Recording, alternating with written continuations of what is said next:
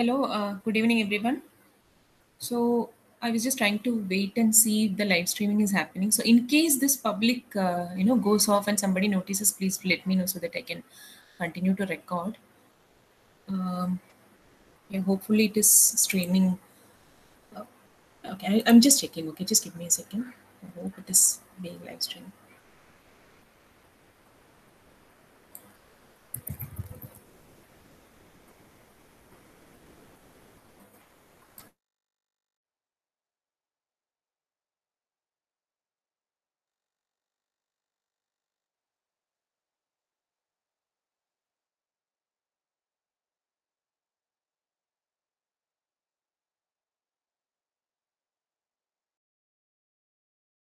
Yeah. Okay. Thanks.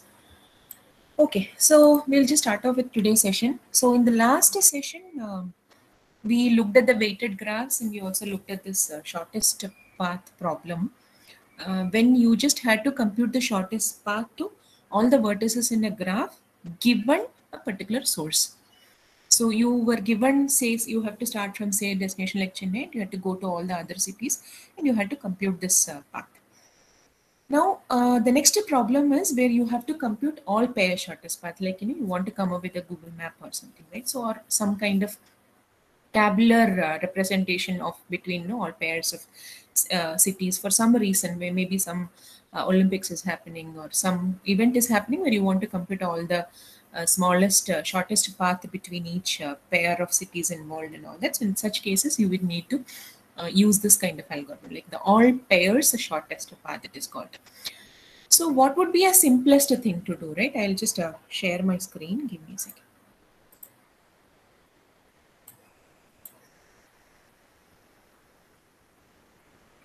So given an algorithm for finding the shortest path, is the OneNote visible? OneNote interface visible? Yes, ma'am. Yeah. So you're given a source, right? And you have so many uh, paths here. So you have to find the paths to all these. So given an algorithm for this, how will you find the all pair shortest path? Can someone suggest the simplest or straightforward, whatever occurs to your mind? Can someone tell me what we can do?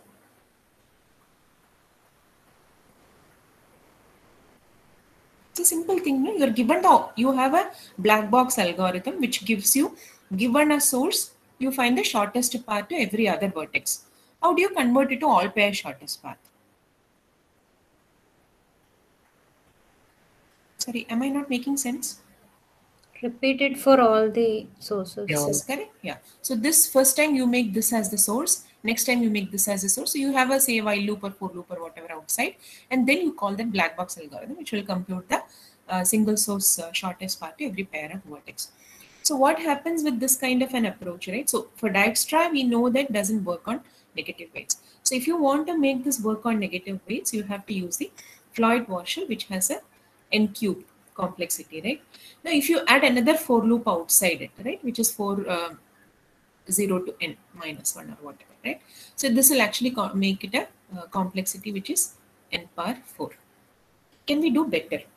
So that is what we are doing using the Floyd-Warshall. Is this clear? The motivation to do the this modified Floyd-Warshall algorithm. Why are we not using the straightforward single source shortest path? Clear, right? Is it clear? Okay. Okay, fine. I'll just go ahead. Okay. So what, I mean, if you're just adding another for loop and you are actually trying to iterate it from every other, every vertex, you're actually trying to execute the single source shortest path, it will result in a O of n power 4. And as you would have seen in the first or second week, right? I mean, as the polynomial power keeps increasing, it makes drastically big difference when it comes to higher values of n. So can we bring it, if we can bring it at least one notch lower, right? From n power 4 to n power 3, then we'll get a considerable improvement. So in this Floyd-Warshall algorithm, right? So this is the Floyd-Warshall algorithm. Okay, this is the name of the algorithm. So here there is this property of transitive closure of a graph. So not sure how many of you have listened to this sir's lecture on transitive closure of graph in CT. Have you watched that lecture? Any of you have watched the transitive closure? Yeah. Sorry, somebody has raised the hand, or does someone want to say something? Raise the hand or anything? No? Okay, fine. Anyway, so so when you are computing the transitive closure of a graph, eventually, I gave a small example last time, like by matrix multiplication, you actually compute the, so given the first matrix, like the distance matrix, right? So you have the 0, 1, 2, 3, say 0, 1, 2, 3, and you have some adjacency matrix value. Say for all this you have 0, and somewhere you have 1, 0, 1, 0, 1, whatever, and here suppose it's 0. I mean, I'm just putting some random. So if you compute the A into A, right, you will get a matrix where you will have some other set of non-zero values, sorry, non-values which are, yeah, non-zero values, and that will actually give you. So whenever you are putting, say, this is, suppose you say this is A, matrix A, then you compute A squared, which is by matrix multiplication, this one, and then in A2, wherever you have a non-zero value, that is a distance of length, that is like you have a path which is of this length, say path 2, which will go through 2 vertices. Okay, so that is the idea of computing the matrix, I mean the transitive closure of a graph by going through, say, you take from, you compute the, you, okay, you check like whether when you want to go from say 0 to 1, you see whether there is direct path, yes. Then there is this another path, if you, I mean, so here the direction is not correct, so it probably doesn't make sense, but if you have another path like this, is there a shorter path? So the idea of the transitive closure, you are actually extracting from the idea of transitive closure in the Floyd-Warshall algorithm. All that you're doing, the main thing that you have to understand is the shortest path, right? So as I said, A and A squared and all that. No? So you just assume that this is say level 1 or something. Okay. In this, you want to find the shortest path from say vertex I to j. Then what you're going to do is we are looking at the minimum of the shortest path that goes through this superscripts. I will explain it to you. You just keep this in mind so that it kind of makes it easy for you.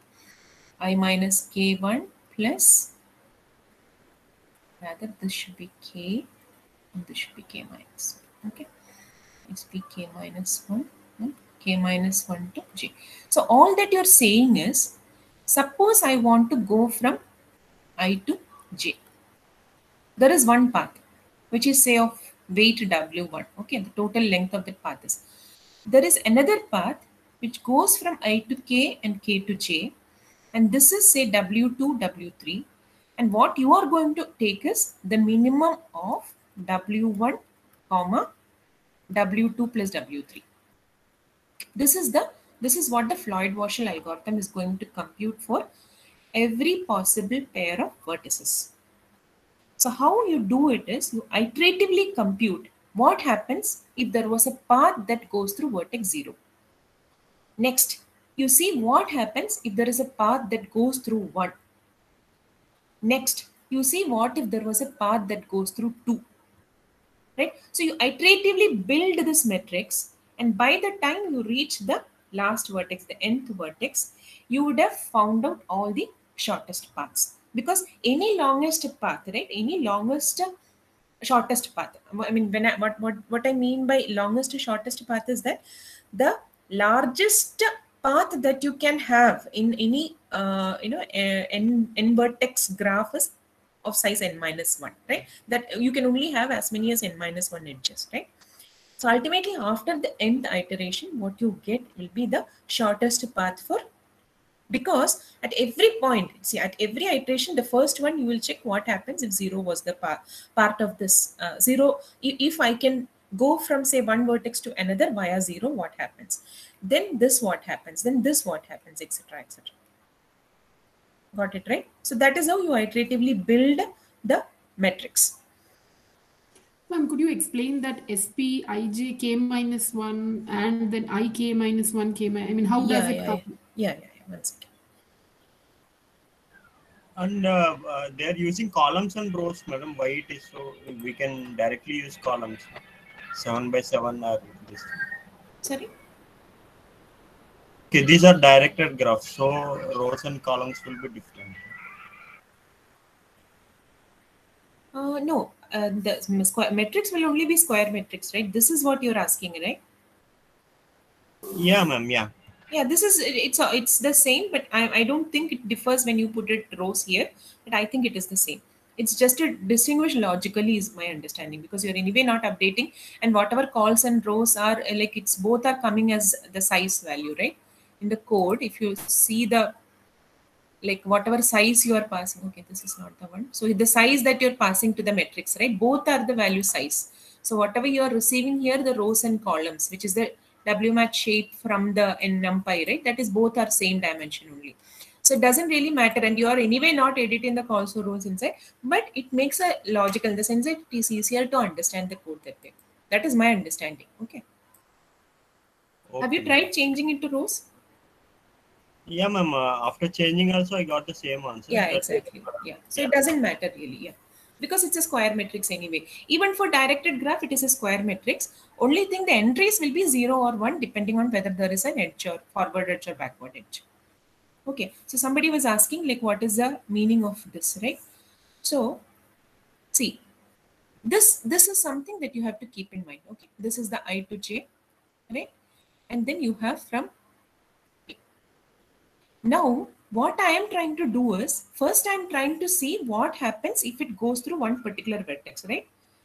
The next iteration, I'm going to see what happens if it goes through a particular iteration. But again, see, suppose I want to go from say 2 to 3. Don't look at this picture. I'm just saying something, some example which you can understand. Now I can go from 2 to 4 and 4 to 3.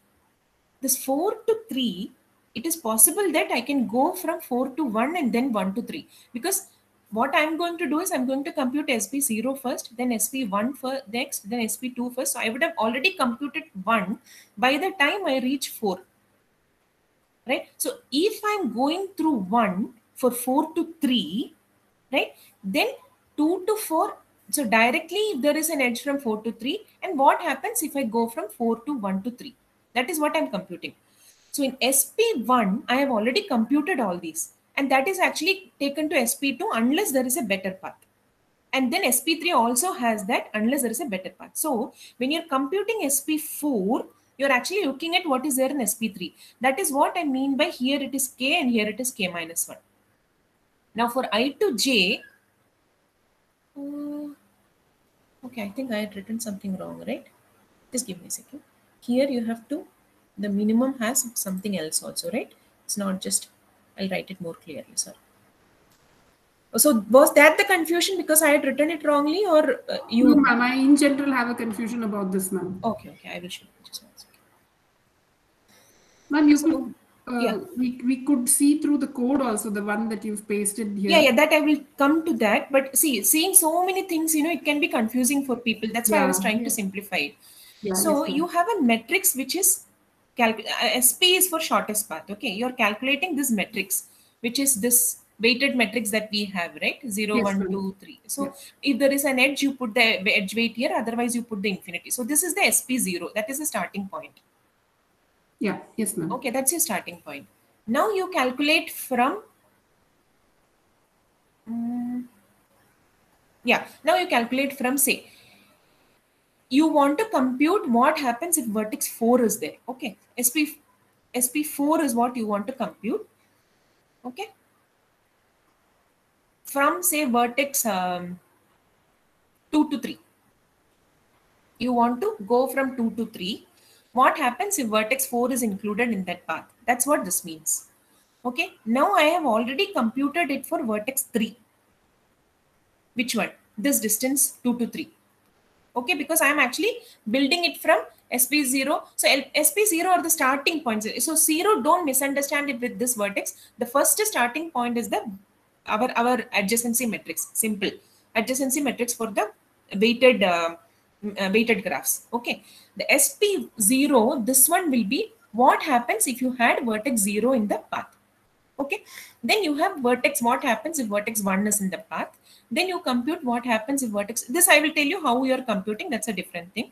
What I'm trying to say, if you are able to understand this statement, then it is very easy to understand the rest of the things. Okay, what you're going to do is, so okay, I have already pre-computed something, which is in SP3 I have computed what is for 2 and 3, right? Now I want to compute for SP4, and 2 to 3, can anything get better if the 4 is, if I can go through a path which is 4. So I and j is 2 and 3. Now I'm checking whether I can go through 4 and reach here, and does this make it any better?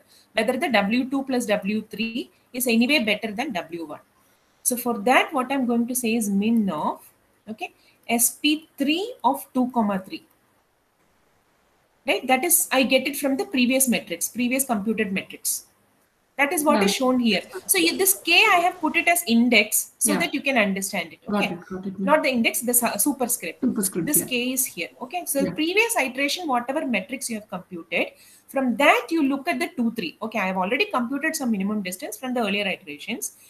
Is this better than what I'm going to compute now, which is I'm going to see SP3 2, 4 plus SP3 4, 3. Sorry to interrupt, ma'am. Yeah. Power is, I remember yesterday I told like a length, right? Is it the word? No, that is, that is the matrix transitive closure and matrix. This is different. This is actually, you have to understand, it's slightly different. I have put this buffer just to take the third dimension, because the third dimension can be a little confusing for some people. That's why I thought this is the matrix, first matrix computed, and the previous, like what if this edge is there in the path? What if this edge is there in the path, right? Okay.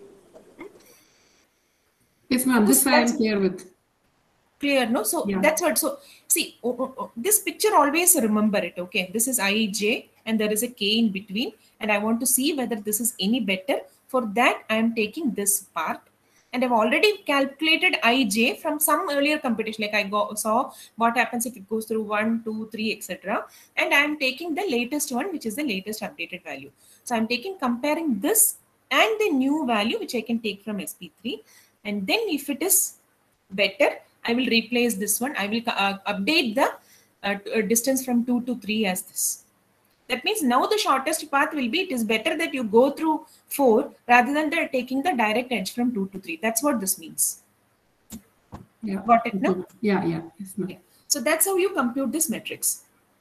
Okay. Now we will do some hand running for this state, but it is actually, see, it's unlike the Dijkstra's and this one. This is slightly difficult because you have such a 6 by 6 matrix and you have to compute so I will just try it for 1 or 2 iterations. Then see, as long as you understand what I'm trying to explain in this step, right? Sorry. This step, it is only a matter of just computing that matrix after matrix after matrix. Okay.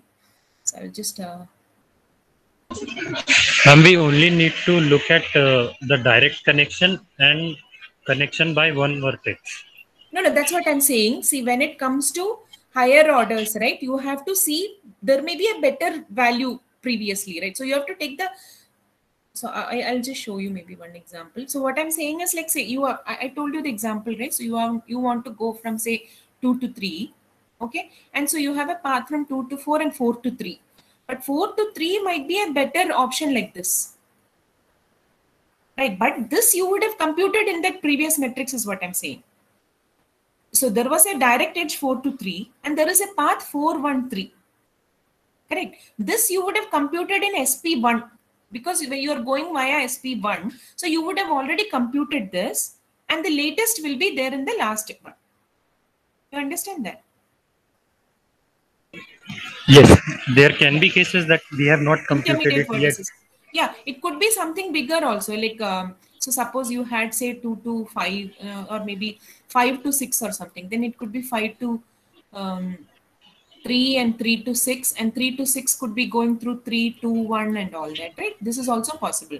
But what I'm saying is, because these intermediate vertices, that SP power whatever, right, the smaller value is actually computed earlier. We already have this calculated somewhere and kept, so it should be the minimum. That's what I mean. Okay, thank you. Yeah. Ma'am, I just wanted to ask, Yeah. like, how is this different from the transitive closure?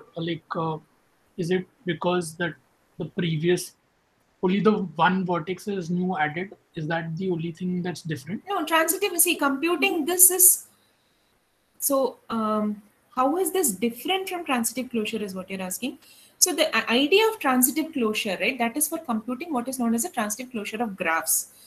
So there you are actually adapting that idea to find the shortest path. So this algorithm, I think the transitive closure algorithm was given by Warshall, right? And then Floyd adapted it for finding the shortest paths. So it is not exactly the algorithm to find the transitive closure that we are using here. Okay, it's a modified version. We are using the idea of that to do this. Okay. Okay, yeah. So the transitive closure idea is just to give you an idea about what. So the small example that I demonstrated last time actually showed you can actually use the matrix multiplication to compute the path of 2, right? So yeah, I mean, you can actually look at it parallelly, but the thing is, like, if we have to explain a lot, then we'll take a longer time. So maybe we should have some other session or something. But from the course, maybe evaluation perspective or something, that's just for your understanding. So I'm not going in. Okay, but Floyd-Warshall is very important because practical scenarios, there may be many cases where you have to use some modified version of the Floyd-Warshall algorithm to solve a given problem. Okay, so the algorithm is important. This code is important. You're getting it, right? Yeah, it's probably fine. Okay. So this is going to be a pretty heavy computation. Okay, 0, 1.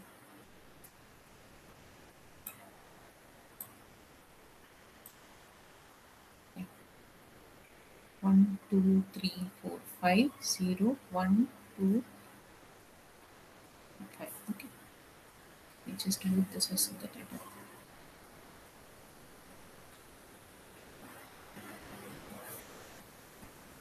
Can you tell me what is the starting straight lines are? Okay, just assume that these are my straight lines. Okay. So this actually the diagonal elements will be 0 by default, right? This is clear, no? Yeah. Now this is the starting matrix. So what will it be? If you want to go from 0 to 1, it will be 4. 0 to 2, it will be 2. This is just the adjacency matrix. Okay. 0 to 3 is infinity, 0 to 4 is 5 is infinity, 1 to 0 is z infinity, 1 to 2 is minus 5, right?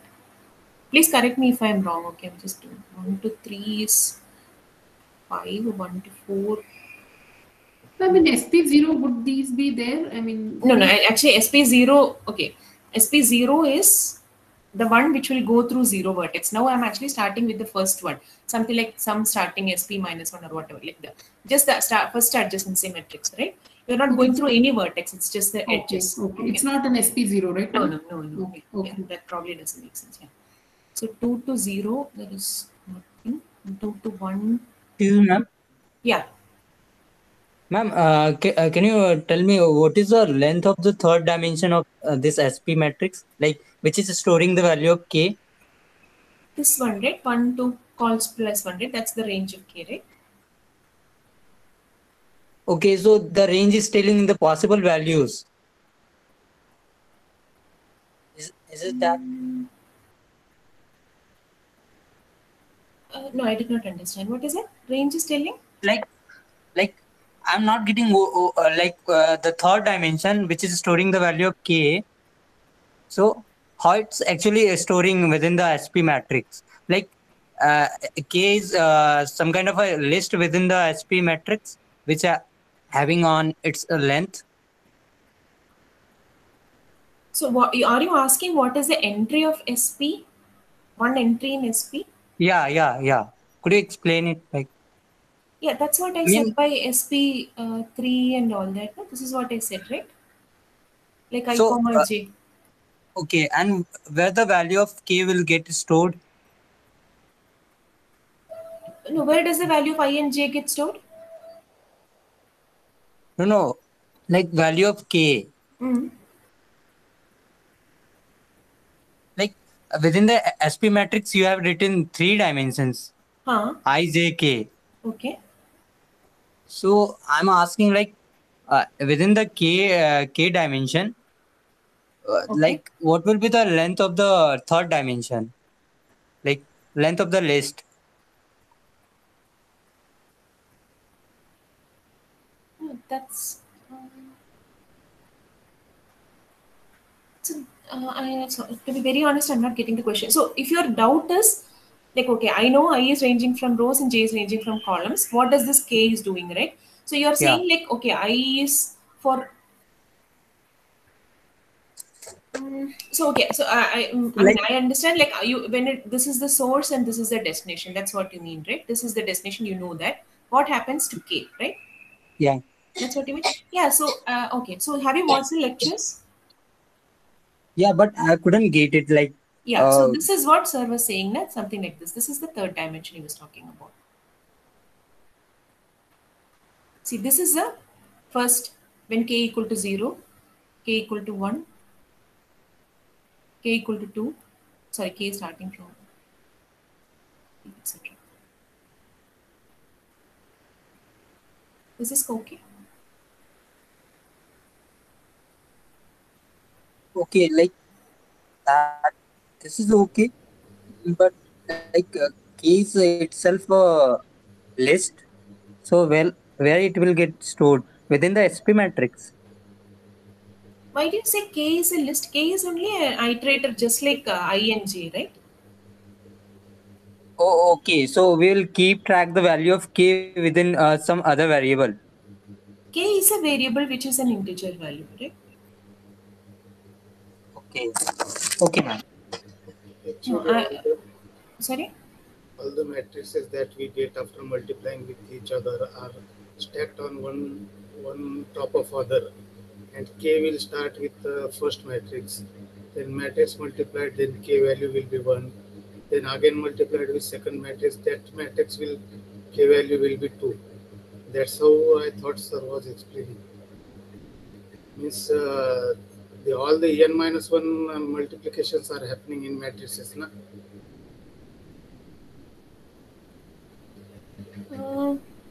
So where is matrix multiplication coming here? Sorry, Means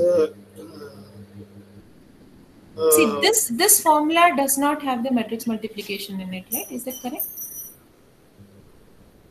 Or am I missing something? Let me just check if is No, ma'am, it doesn't have matrix multiplication. yeah, it doesn't have no. So matrix multiplication was more for us to understand the transitive closure and right. Okay, so what is your, can you tell me, is that your doubt or are you explaining something? Can you make it little? I thought I understood like that. Means the k value. K value is a progressive matrix multiplication of each adjacent matrix we got. Means first matrix will be k is equal to 0, second matrix will be k is equal to 1, and Yeah, that's what I said. No, this is the k equal to 1, k equal to 2, k equal to 3, right? Yeah. Yes. This is a three-dimensional matrix. That's the dimension here. Yes. That's what we are showing here. This is a three-dimensional matrix. Yeah. So what I thought the other person, I didn't catch his name, but what I was trying to tell him, like this is a that's why I went with this. Sometimes it's very difficult to visualize a third dimension, right? That's why I started off with this formula. When I said SP per k, where the superscript indicates the level, the next level or whatever you're trying to do. In that, you are actually going from, if you want to go from I to j, what happens if this matrix is on the path? So that's all what this third dimension means. What if this vertex is there in the path? Okay. Yes. Okay. Yeah. So, sorry, I have to.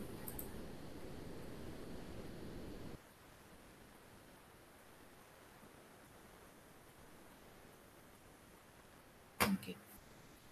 So 3 to 0, there is sorry. Okay, 3 to 0. I have infinity.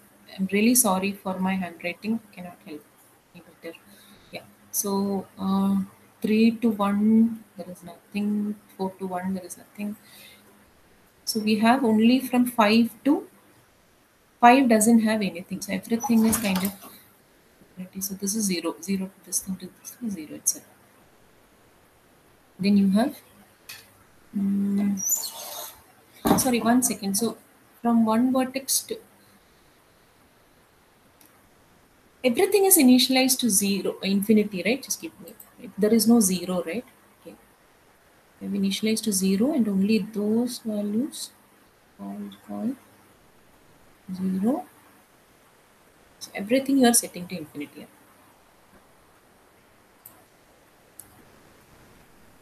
Right? So this is all infinity minus 10. Not reach from, doesn't make sense to do this. Okay. So 2 to 4 is, you have 10, 2 to 5 is, there's nothing, 3 to 2 is nothing, 4 to 2, 3 to 4 is 2, 4 to 3 is infinity, 3 to 5 is 6, and 4 to 5 is 5. Okay. So let me just mark these values. Yeah. Why Yeah. aren't we marking the diagonal elements as 0? So that was a little confusion I also had whether we initialize it with 0 or infinity, but I guess so do you think we should initialize it with 0 or infinity? I think it should be 0 because the distance from one node to the node itself is 0. But we No, don't zero. have an edge, no? We don't have an edge. Ma'am, Right? yeah, the problem is when Yeah. we go to SP1, SP2, if there is a cycle and it comes back to that edge, then it wouldn't update because 0 is the minimum value. So suppose if I go from 0 to 1, 1 to 2 and come back to 0, if there is an edge like that, then if we put a 0 initially, probably I think, I mean, that's what is my understanding, it wouldn't update. If you put it as infinity or 0, we should put it as If infinity. you put is it what as you're 0, if you put yeah, it as 0 will be a problem is what you're saying, yeah, right? yeah, But there yes, could ma'am. be the negative values there itself. Yeah, it would update only if there is a negative problem. If it is a negative cycle, but that won't happen because we will not work Let with me, negative. we can just see the code what we have here, right? Yeah. Just give me a second. We are initializing, this is infinity, we have zeros. Then for everything, we are setting it to infinity, right? Yes, we are. Correct, no? Yes, ma'am. Yes, yes. So according to the code, it should be infinity. Yeah. It is infinity. So, see, the thing is whether you can reach 0 from 0 itself, right? That's the question. Can you reach? This is a reachability question, right? Whether you can reach. Why are we putting infinity? Infinity in directed graphs mean that you cannot reach from one node to another, right? That's the idea of 0. So if you had a node like this, then I understand. But if you don't have, how do you reach from 0 to 0? Yeah, I think it should be infinity. Yeah. We'll see maybe one example if we try, no, we'll understand it. Okay. Okay.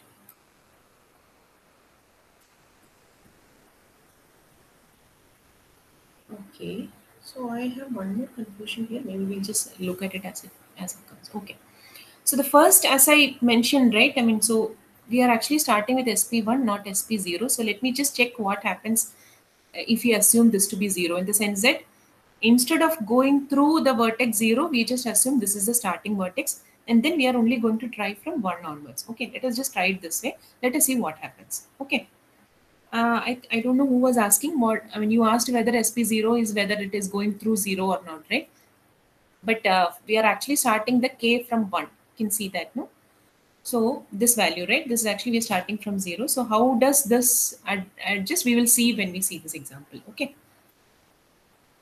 So Ma'am, in the lecture, it said that SP0 is I2J and I20 and J. So it includes both those edges. I to 0 and 0 to j, is it? Yeah, I to j and I to 0 to j. Since here 0 doesn't have any like incoming, so we can ignore that part. Yeah, in this graph it doesn't have, but in general, if this has an incoming edge, then we would still compute. This doesn't work, no? Then in this case, you have to put it as 0. See, this graph is correct. There is no integrity. There is no node coming inside it, right? So you cannot have an edge which goes through 0. That is not possible, correct? In this case, it's not possible. But the algorithm should not be dependent on the graph, right? But if you put k as 1, so in the last code line, it's spij k minus 1 that becomes 0. Minimum of ij 0. No, I understand that. See, what does this spijk mean? What we said is, you want to go from I to j. What if there is a node which is k, right? So are we saying k is the node 0? Here, when I'm saying ij 0, am I saying the path from I to j when it goes through 0? Is that the case, or is this the initial matrix? Actually, that is what my understanding was. K was a vertex. So if you put k is equal to 2, you can pass through 0, 1, and like that. So k was a vertex. As K is a vertex. K is a vertex. There is no confusion. From 1 onwards, it's clear. Yeah, so What that is it? The case with 0 is the doubtful case. See, what does SP0 indicate? Whether it indicates a starting matrix, the first adjacency matrix that we start off with, or does it mean that the path that go through the vertex 0, and in this case, it so happens that the integrity is 0, so it might as well mean that it is the same starting matrix, right? Correct. So it included both. So that is what came from the lecture. But we can continue with, and we can see later. Yeah, that's what I was thinking. Yeah. So we just looked at I just looked at this and I thought I understood, but maybe when you run it, actually you will realize like what the problem is. Okay. So let us just try to update the matrix. Okay. So let us keep the formula here. SP from I comma j is equal to min of SP from I comma. So this is k and this is k minus 1. This is also k minus 1, right?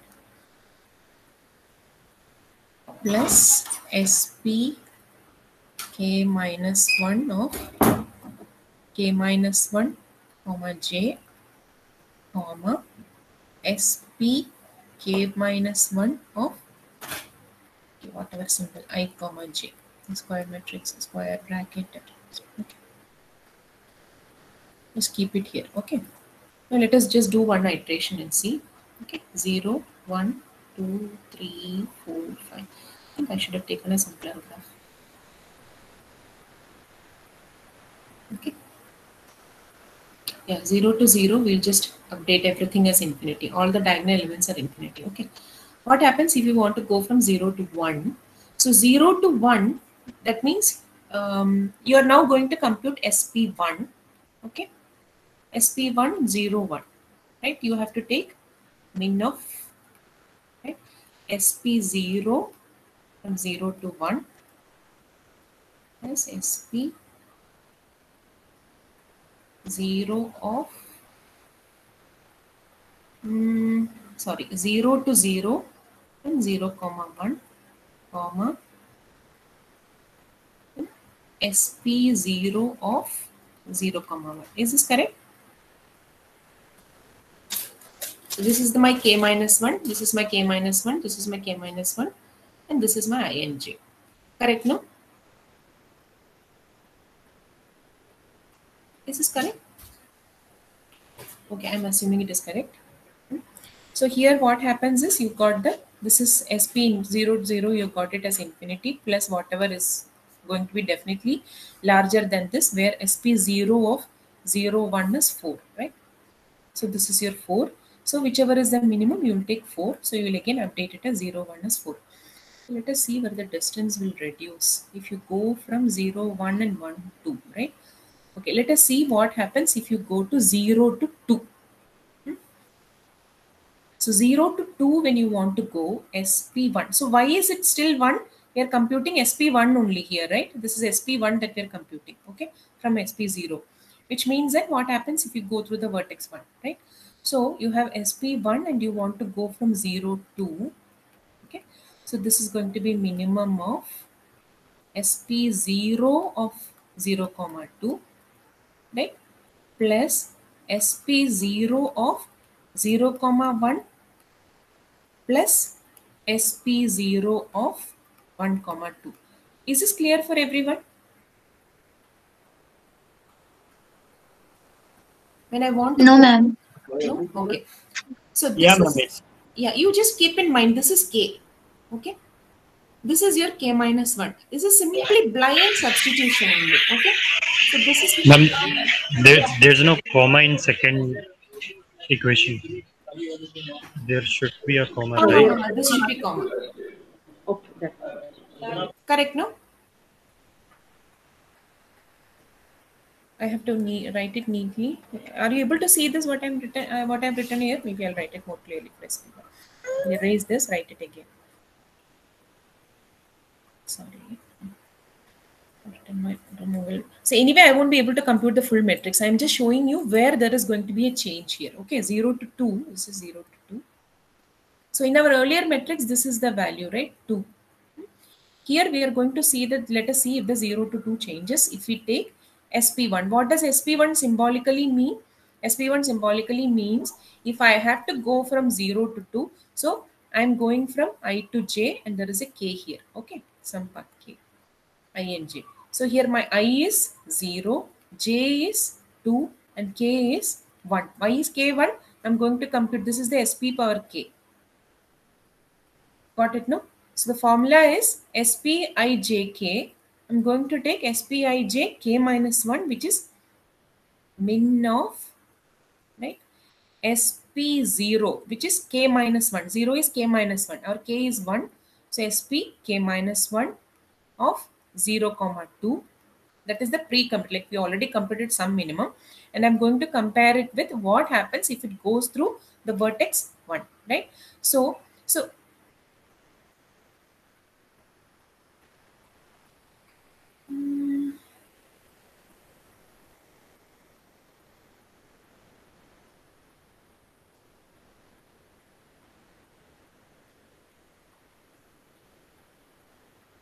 let me just see. Okay,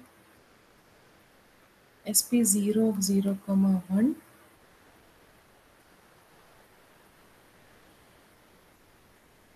So this should have been I comma K and K. That was my understanding. Let me see. Okay, just yeah.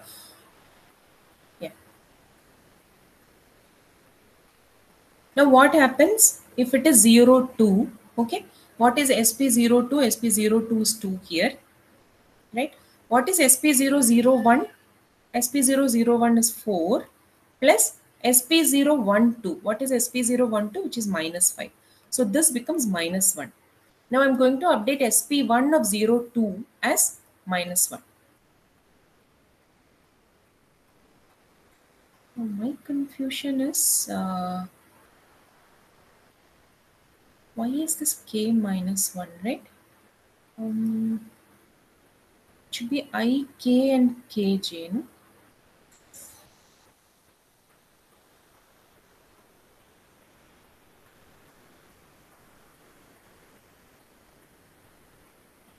So this is K minus 1. That is correct. This is correct. This should be K is what I thought. Can anyone clarify? Does anyone understand why am I missing out something? Whoever understood the algorithm, right? Yeah. As per your logic, madam, that K is actually... It should be, so this should be 0, 0 and then that's what it should update, right? The 0, 0. It should have been 0, 0 and then 0, 2, right? Yeah. But that's not correct. No? Okay, 0, 2 is already 2. And next iteration, when you come SP2, but you are not going to vertex 2. So there is some confusion in that. So this is the Floyd-Warshall, the formula that I had written, right? Which is SPK of I comma J, SP K minus 1 of the previous iteration, whatever you have, plus, sorry, minimum of this or the K minus 1 I comma K and SP k minus 1 k comma j. This is my understanding, so I don't know why it is mixed up. Just give me a second, okay? Let me just check and get back to you. I don't want to tell you the wrong thing.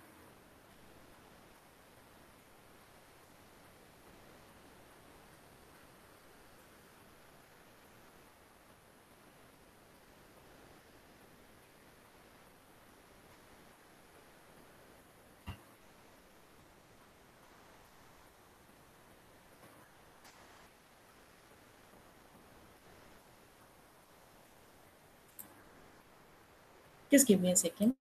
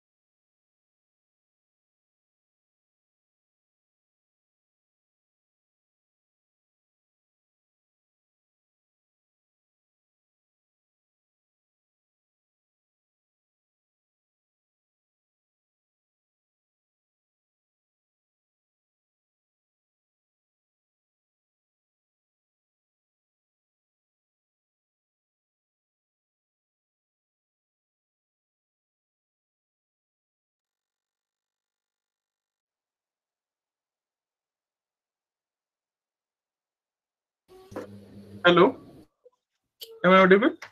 Yeah, Atul. Yes, So I just had one doubt regarding this. So here we are actually, my understanding with respect to the Floyd-Warshall algorithm, right? It was that you compute the, I'll just write the formula again. Okay, just give me a second.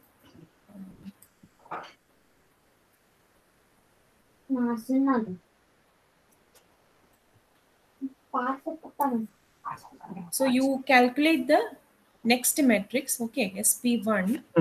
Yeah. For if you want to go from say I to j or SPK, whatever, right? This is Yeah. equal to minimum of, right? SP k minus 1 I comma j Yeah. Okay. plus sorry, comma. No. Or, Yeah, that is fine. Yeah, fine. or then you have SP k minus 1 I to k plus SP k minus 1 k to j, right? Yeah, it is correct. But this here we are writing it as k minus 1. That was confusing for me. See, here we are computing K minus 1. Actually, ma'am, here we are taking a loop from 1.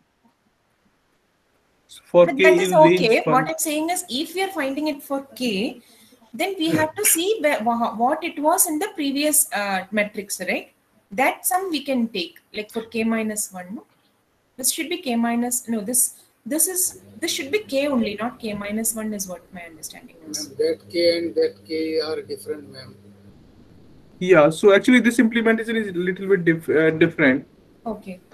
So here actually we are taking this k minus 1, actually it is representing a node, and for example, for the first loop we are starting from the 1. So but our index is starting from 0.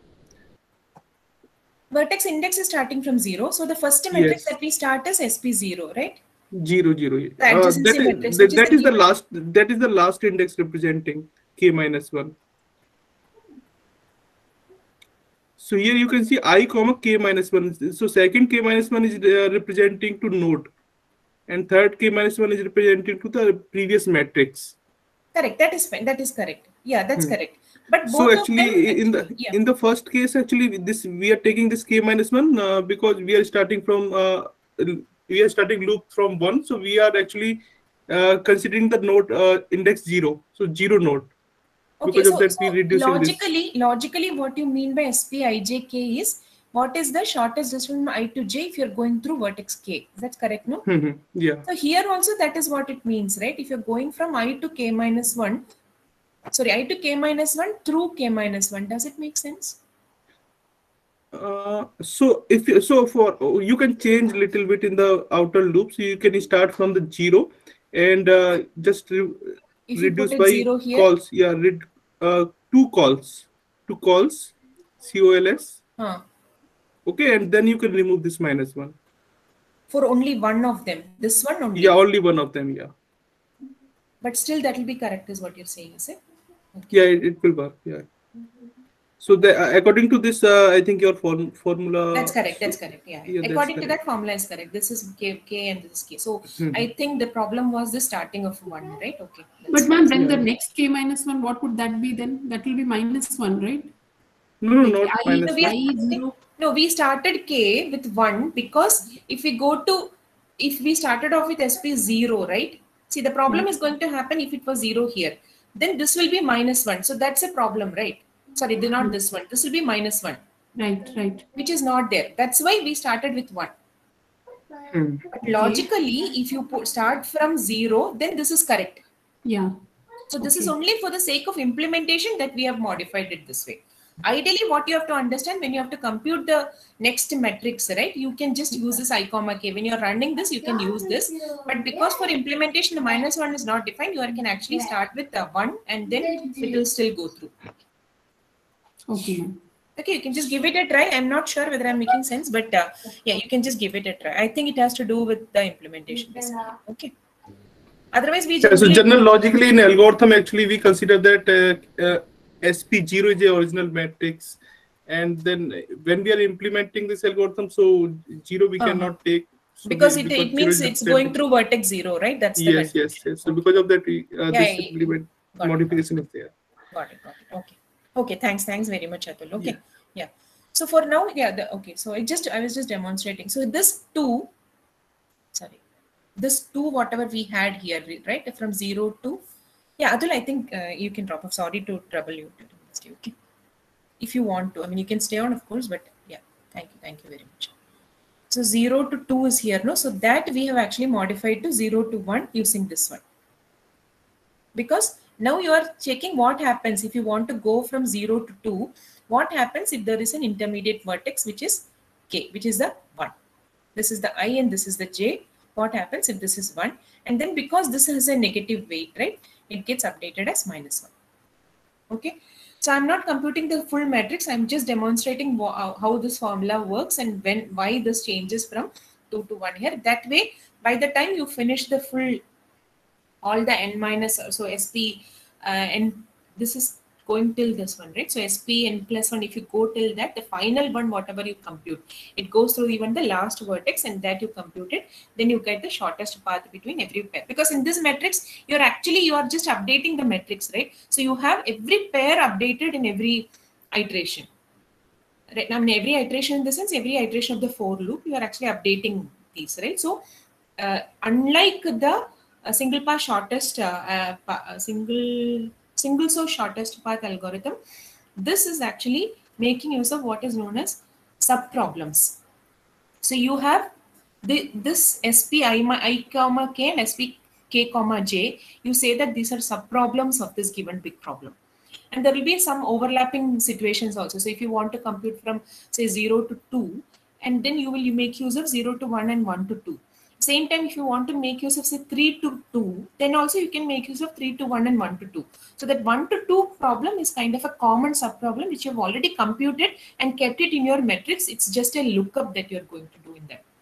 In that table, you've already computed and kept it. You're just going to do a lookup. So this is kind of, you know, an advanced concept which you will learn later, and you can, I mean, you don't have to think about it. I'm just mentioning so you notice that we have already pre-computed certain values of these smaller problems, which you're just reusing when you are using certain cases of certain higher values of k. So you're not recomputing this whole thing again is what I'm saying. Every time you do that, this is not recursion kind of. This is actually stored somewhere in the table and you're just making a lookup. You're just extracting the data from there and just plugging it in this formula. Okay, so that is just something you just keep in your mind. In later weeks, when we go to the advanced, programming paradigms, this will kind of start making sense. Okay, so this is a quick go through of the Floyd-Warshall algorithm. I have copied the code also here. So let me just clear the screen.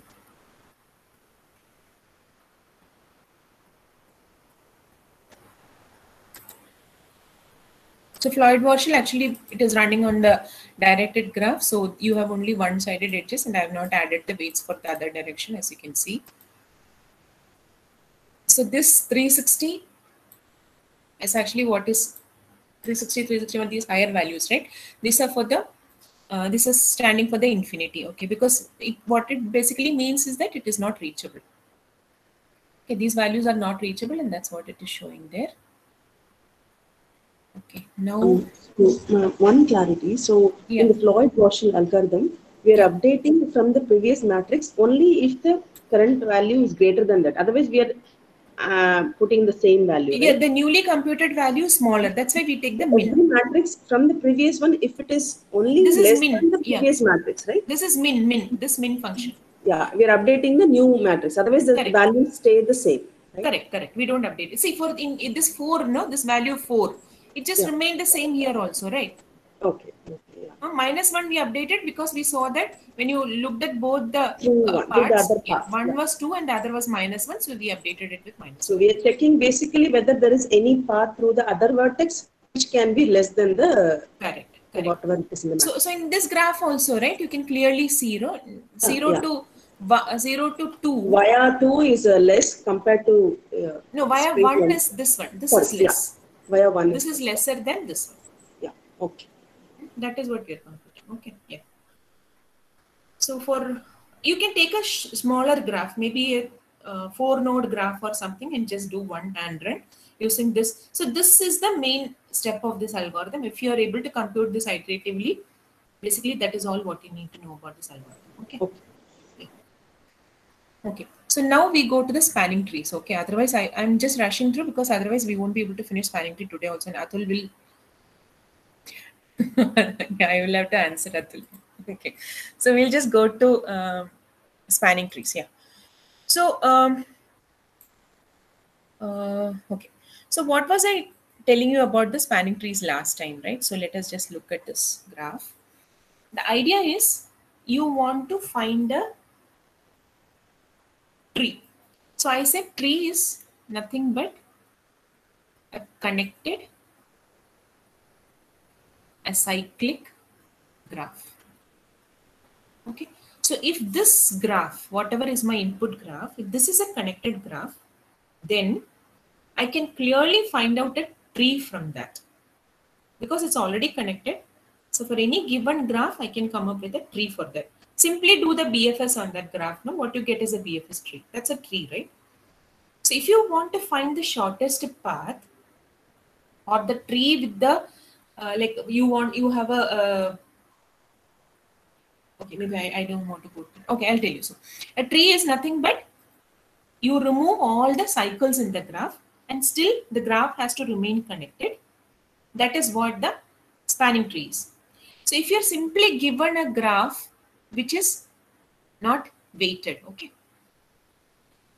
If you want to make a spanning tree, we call a spanning tree when it is actually a tree that has all the vertices in the graph, given graph, but does not have any cycles.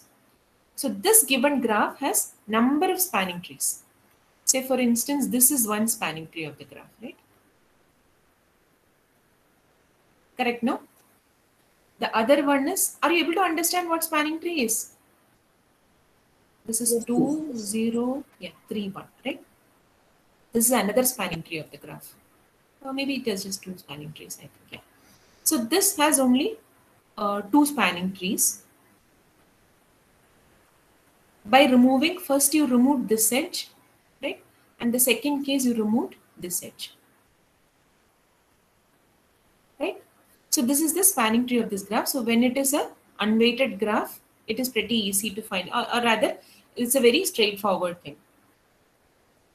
But what if you have to find the spanning tree of a weighted graph such that this is an optimization problem where you're minimizing the weight, overall weight of the spanning tree. What do you mean by overall weight of the spanning tree? Sum of the weights of the edges in the tree. So you're trying to minimize the sum of the weights in the tree. So I mean, the practical application sir is actually given, right? So if you want to lie the fiber cables connecting mini cities and you want to give a backup.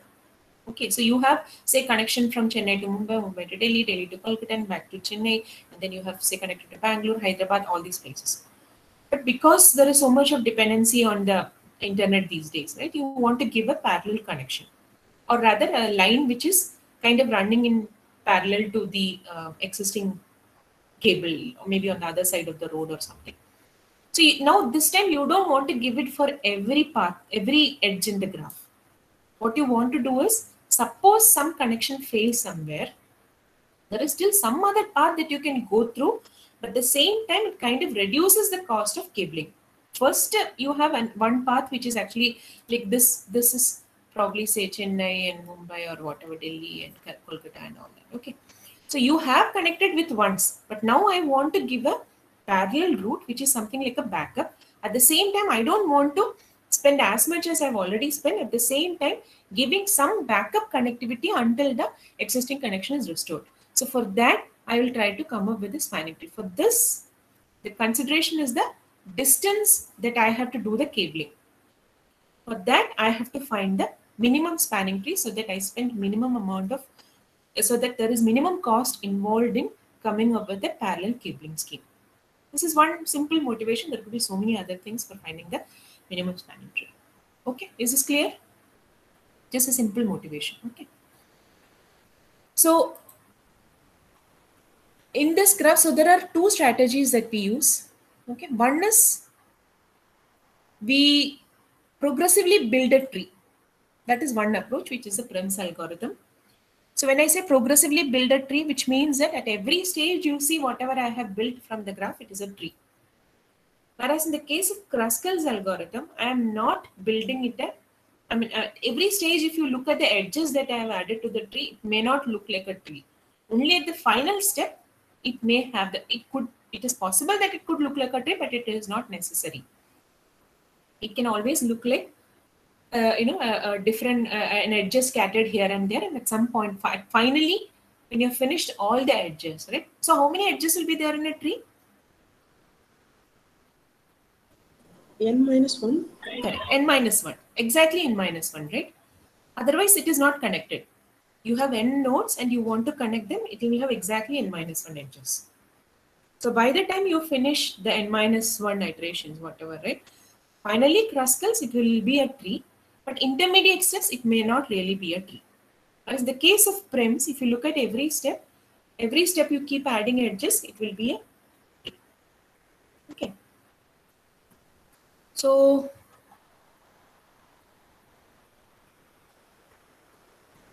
let us look the first few steps. I have only taken where the main logic is there. Let us just see the initialization part of it.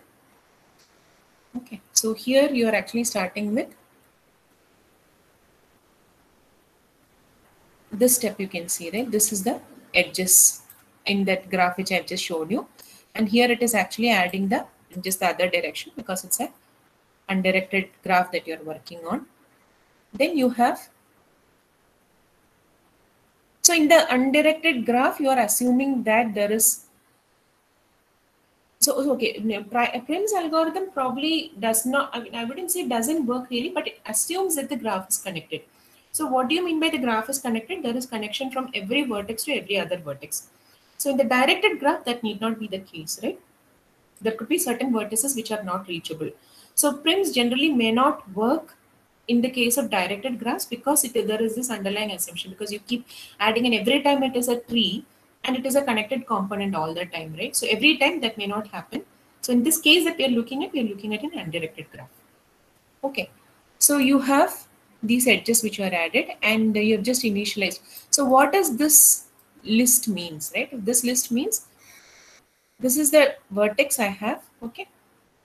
And for that vertex, whatever are the neighbors and what is the weight of that neighbor, that is what this means. I'm going to create a list for every vertex with its neighbors along with the weight of ij.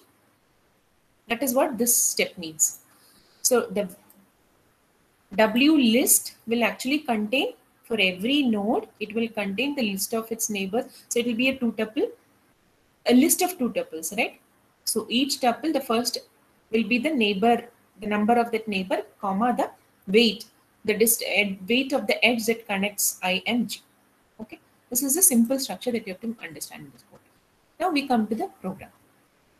So here again, you are initializing infinity. So infinity here is the, so here as compared to the shortest path, you are actually adding the edge weights by comparing the edge weights. Okay, so I mean, there also you're comparing the edge weight, but there you're actually comparing the weight of the total path. So there is a summation that happens, right? And that's why you looked at the longest path multiplied by the number of rows, and then you added that as the infinity. But here you are actually looking at the maximum weight for all the keys in that particular, for all the keys, for all the nodes, what is the maximum weight edge? That is what you're setting as infinity. That weight plus 1. Okay, so what I mean is, see in this given graph, right? For all the nodes, you see all the neighbors and all the weights. So here you can see 10 is the heaviest, right? So we'll set 11 as the infinity. Okay, is it okay? Fine. Okay, so that is the Can't we initial. do the same thing, like take the maximum distance and multiply it by rows? Yeah, we can do that, but you don't need such a big number, is what I'm saying. Okay, but yeah, you might as well settle for a smaller one. That's it. Doesn't, see, if it is like big numbers, it might be like 1 lakh or something like that, but you don't need that. You just need this. See, suppose you have this in connecting cities, right? So if you're going for 1,000 into 1,000 into and all that, instead of that, all you need is the distance between the maximum distance between Chennai and Delhi or something, right? So you will just take that and you take 1 plus that. That actually serves the purpose of infinity. Okay, yeah. So you have again, just like the Dijkstra's and the other one, you have these two dictionaries, which is visited and distance, and you're initializing false infinity. These are things that we've already done.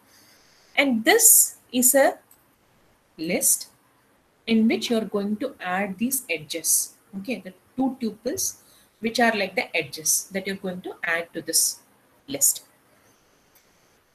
Now,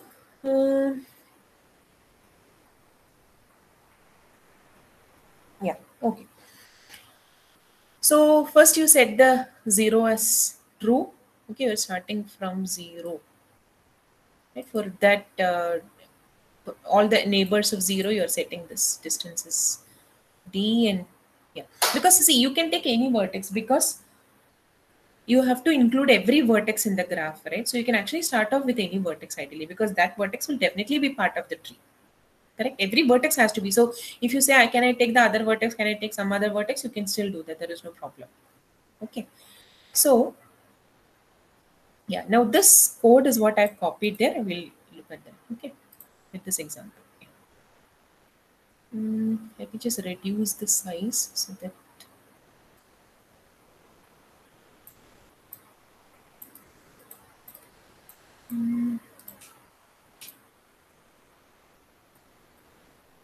sorry, so I'm not able to minimize. Okay,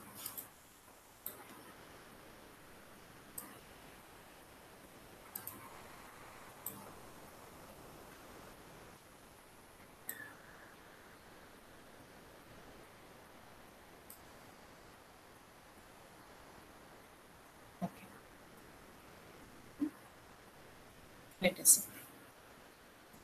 Now, what does your wlist.keys contain? Can anybody tell me? From what the code I have shown you, you had WL of I, right?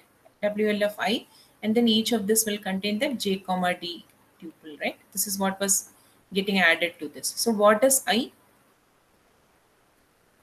All the vertices, right? All the vertices, correct. Yeah. So this will be 0 to 5, right? So I ranges from 0 to 5. Okay. Now the minimum distance I'm setting it to infinity because I have to update it. I will compare with infinity, and then if it is less, I will update it, right? So first I'm initializing the minimum distance to infinity. Then the next vertex is none. All those are initializations. Okay. So for U in list of keys, again 0 to 5. For VD in W list of, so what are the neighbors? So let us see what happens when U equal to 0, right? So what is the VD pair here? Can anybody tell me what are the VD pair here?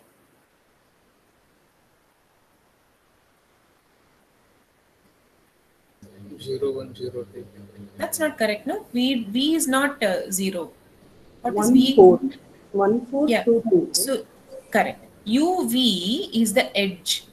UV belongs to edge, and D is the weight of edge UV.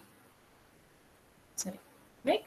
D is nothing but the weight of edge UV. That's what I said by JD. So if you have an edge from I to J, and D is the weight of that edge. Okay. So VD is nothing but the neighbor of U, whatever are the neighbors of U. So that is 1, 4 and 2, 2. Okay, so that is what this is. So first you are looking at 1, 4. If visited of U, so what is U? U is 0. So here we have actually initialized visited of 0 as true, right? In this step we have just to start, the first node is set as visited is true. Okay. Now because U is visited and not visited of V, that neighbor is not visited, which is a neighbor, this neighbor, 1 is not visited, and D is less than minimum distance. What is D? D4 is less than infinity. This is the initialization, right? Minimum distance is 4. What do I do? Minimum distance is D, next V is V, and next E is E. Now I'm going to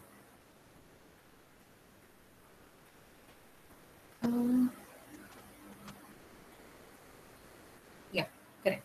Okay, now I'm going to say my minimum distance is 4. Okay, minimum distance is 4. The next V is 1, and next E is 0, 1.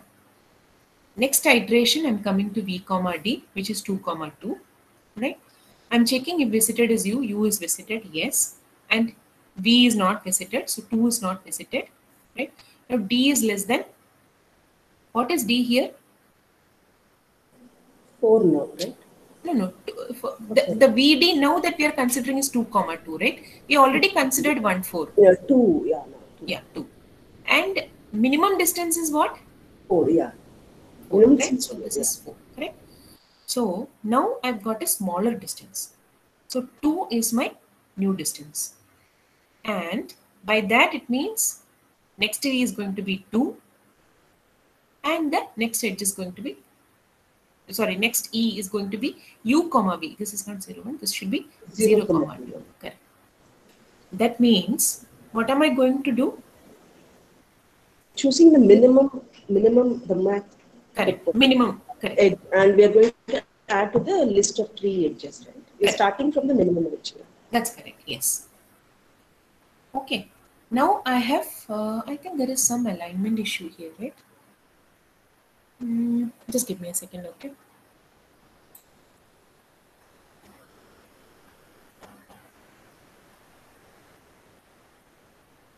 Yeah, so for I in keys, that's fine, okay. So now I keep doing this for all the vertices, okay. So here I have, okay, what is the one? So U0 is over, right? Now U equal to 1. For u equal to 1, I will find the smallest neighbor, right? So which is what? Before that, we have to add to the tree edges, right? We have to come down. No, actually the Yes. tree edge, yeah, that is what I was thinking, but here Because it is. now we are finished with the 0 neighbor, so we are coming out of the No. So actually, what we are doing here is we are finding the minimum weight edge among all edges in the tree. Okay. Smallest edge among all edges in the tree. That's what we are finding out.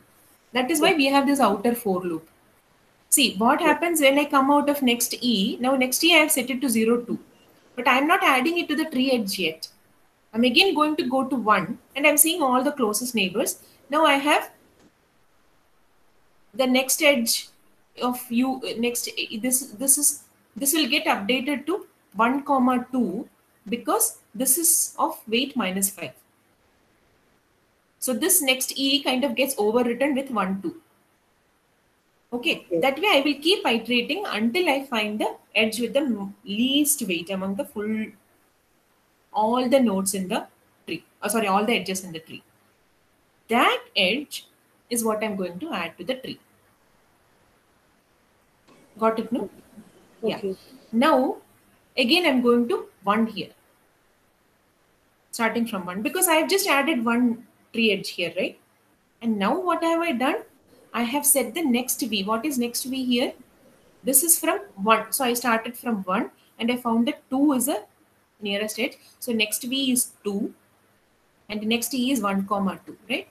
Now, for next V, I have actually set it to true. Now, this one I'm actually going to set it to true. This is visited, I'm setting it as true. Got it, right? Now in the next iteration, I'm coming in the next iteration, which is for I equal to 1. So for u equal to 0, 1 to 5, I'm done. I found the edge with the minimum weight. So that is done. Now I'm going to come with I equal to 1. I'm going to again iterate through this whole thing. And I'm seeing if visited of u. So I'm actually, So I'm actually taking, looking at 1 is not visited and not visited of u. So that is not going to consider this edge anymore. Because I've already added to the tree and I'm not supposed to consider the edge 1, 2 anymore. That's why this condition not visited of 2. So in the next loop, as I said, so I equal to 1 comes. So u equal to 0 will be there, u equal to 1 will be there. When it comes to 1, I'm saying why 1, 2 gets excluded from the next iteration. It's because 2, we have now set it as visited. So therefore, when we consider the edge 1, 2, we see that visited. These both are visited. So this condition, this is not changed. There is nothing that happens. And then it will go with the next minimum weight edge. Are you able to get it? Yeah. Okay. So next minimum weight edge, say it could be 2, this one, or it could be this one. So right? here the inner for loop also goes, that u also goes from 0 to 5. Yeah. And again, outer for loop also goes from 0 to 5, right? Correct. The first when this was 0, I found the minimum edge with the most minimum weight. Yeah. So by using this for loop and 0 this to for 5, loop. Yeah. In the when it became 1, again I'm going through this, but now I'm going to find the second minimum edge. The third loop, I will find the third minimum edge. Yeah. Got it, right? Yeah. Excuse me. Yeah. In prims, right, it was that if you choose a vertex, then you have to choose its adjacent vertex, right? You cannot go, it has to be a connected, it starts with the smallest, like one vertex, and then It has to form a tree, right? That's what you mean. Yeah, it has to form a tree. Yeah. So let us see. That is why we are looking for only for the cases where there is an edge from u. I'll just tell you. Okay. So let us just do this hand running. Okay, then maybe clear. So first iteration is clear, right? So let us see the next one. Okay. Excuse me, ma'am. May I ask a question? Yeah, yeah. So I here in this very first loop is Ah. not being used anywhere as I can see, right? No, it's So just for running so that we get all the minimum edges. That's it. so essentially we are running n times, right? Because there are Correct. n vertices, right? In general. Yeah. Okay, okay. And that is because we can This at is most also n. This is also n. right, right. So this is because at most we can only have n minus 1 edges. Edges. And that is why we are kind of running only n times. So n Correct. minus 1 times also if we run the loop, that will also I think would work. Is that right? Mm. You mean the outer loop, right? The inner loop you cannot do, no? Because you have to see Yes. whatever is in Yes, here. yes. But outer The outer loop, loop only, yeah. Like wlist.keys, I mean, yeah, I guess it length should. of, Yeah, but because see, you are not. So it's not like you are not running it for I equal to 1 to n. You're actually running it for the all the keys, right? So yeah, you can actually do it as for I in range okay. keys dot size or whatever, right? Okay, okay. I was just wondering Size whether it is like specifically using this dot keys is kind of required here because it is not No, being no, we used. are not using the I Yeah, anywhere in yeah. the loop. So it's just the number of loops. But what you're saying is, what if we use something like for say k in range wlist dot keys dot size minus 1 or something, right? Minus. That's what. Yes, yes, yes, exactly. That should work ideally. Yeah. Okay, okay. Thank you. Yeah. I'll try it and see once. Yeah, sure. All right, Okay. sure. Thank you. Yeah. Okay, so somebody was asking how does this ensure it is a tree, right? Okay. So this is 1, 2, right? Now you want to go, so I equal to 1, right? I equal to 1. Now you're going from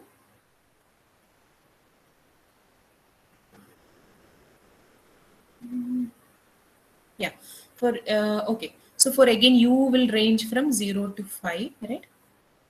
So again for 0, 1, you will see whether it is the next set or this one again you will see for whatever for 0, you will get the next one. If this is none, you start applying next E. Now we are looking only for the neighbors of 1, right? So it will be like 1, 0, 1, 3, 1, 2. Am I right? For the that is the first iteration of U. I'm sorry, second iteration of U. Yeah. So the question that somebody asked was, how do we ensure that this is a tree that we are building, like progressively because building? Right? that's why we are checking only for the neighbors, not away from 1. So that it will form among these 3, we are choosing only 1. That's how the prims write. Yeah, that is correct. So so we cannot go further. We are checking only 1, 0, 1, 2, 1, 3. 1, 2 is visited. That's correct. So, what happens if you do 2? See, this ranges from 0 to 5, right? So for 0, you're checking. For 1, you're checking. All the neighbors of 0, you're checking. All the neighbors of 1, you're checking. Then all the neighbors of 2, you are checking. And you are actually updating next E based on that. And that is what you're appending to the tree. And should cannot have a disconnected component. It should continuously connect. Correct. Right? That's the whole idea of prims, right? Yeah. Just give me a second. Not sure if I.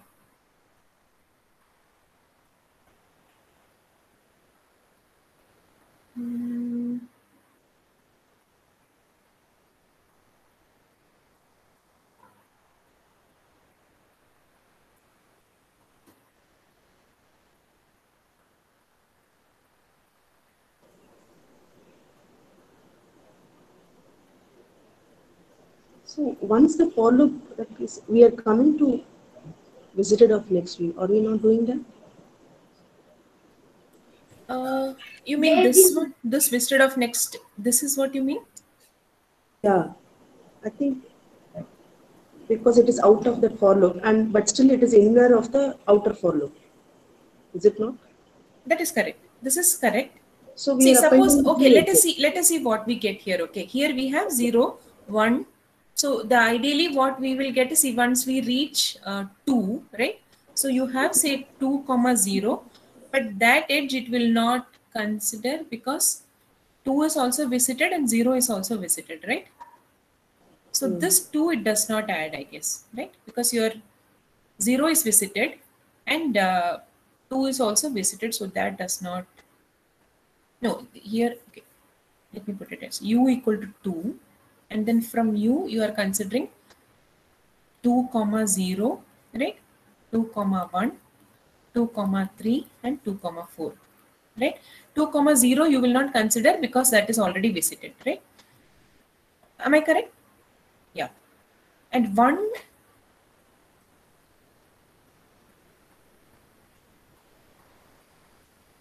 two comma 1 has -5 again, so it doesn't matter. This will again get updated as 2, 1.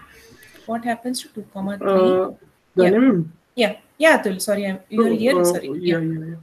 So actually, in the first iteration which you have running for I in wlist.key, so for I equal to 0, so actually only 2 edge will be considered, 0 to 1 and 0 to 2. So out of these 2 edge, we will select the minimum, 0 to 2. So this first this we will be selected. Yeah, correct. 0 to 2 will be selected, is it? Yes, 0 to 2 edge will be selected. So if you see the condition inside the second loop, so if visited u, so first we have said 0 is visited. Yeah, 0 is visited. 0 we have marked as a true, but we are checking the second side, not visited v. Yeah, 1 and 2 were not visited. Yeah, 1 and 2 are not visited. Yeah, and d is less than or equal to min dist. That's correct, which is in infinity. So we got Yeah, so for the second loop, this second loop for u in wlist.key, so I think it will not run. So condition will not be satisfied for another keys. So in the first iteration only. Got it. Yeah. So I missed that. Sorry. So that visited of u is not satisfied because visited of u is now set only for 0. For 1, 2, 3, 4, 5, for everything visited is still not correct. No, that's what you mean, Atul.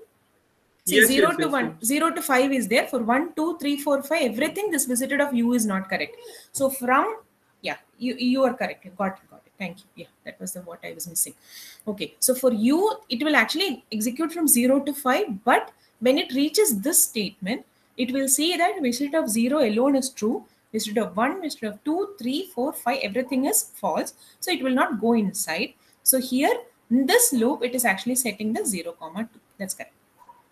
Okay, so that is what is getting added to the tree, which is 0, 2. This is the edge that is added to the tree. Okay, so now let us see the next loop. So distance of v. Yeah, distance of v is actually the distance of. Okay, we'll come to that, but before that, we'll compute the tree. Just give me a second. Okay, so now we have again for I equal to 2. Sorry, we just check for I equal to 0. Now we check for I equal to 1. Okay, so for that case, again, it will go from 0, 1. So here what happened is we have set 2 as visited, right? Now 2 is visited of 2 equal to true because this is the minimum distance is. Okay, so I think I confused everyone. I'll just briefly explain it again. Just give me a second. Just do a hand run. Sorry. Visited of u was not true. Correct.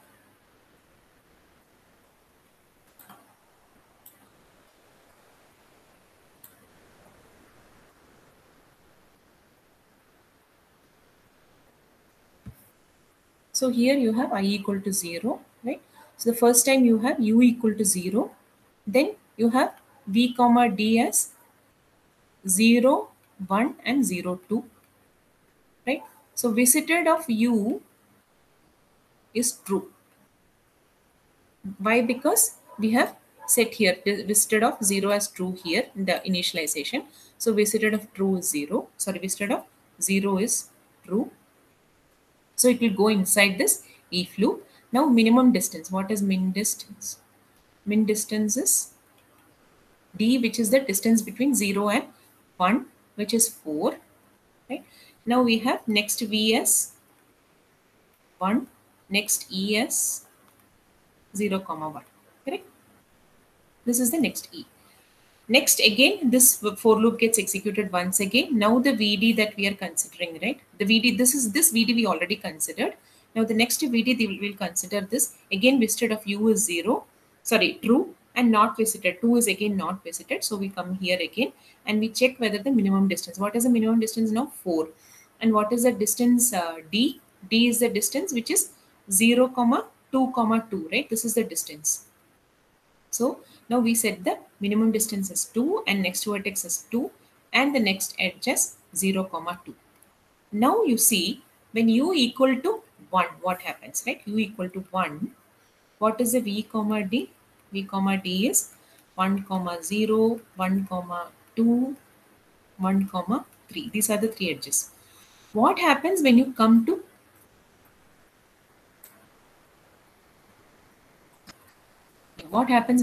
this sentence, right? Here the visited of 1 is still false. So what is the only one for which we have set it to true?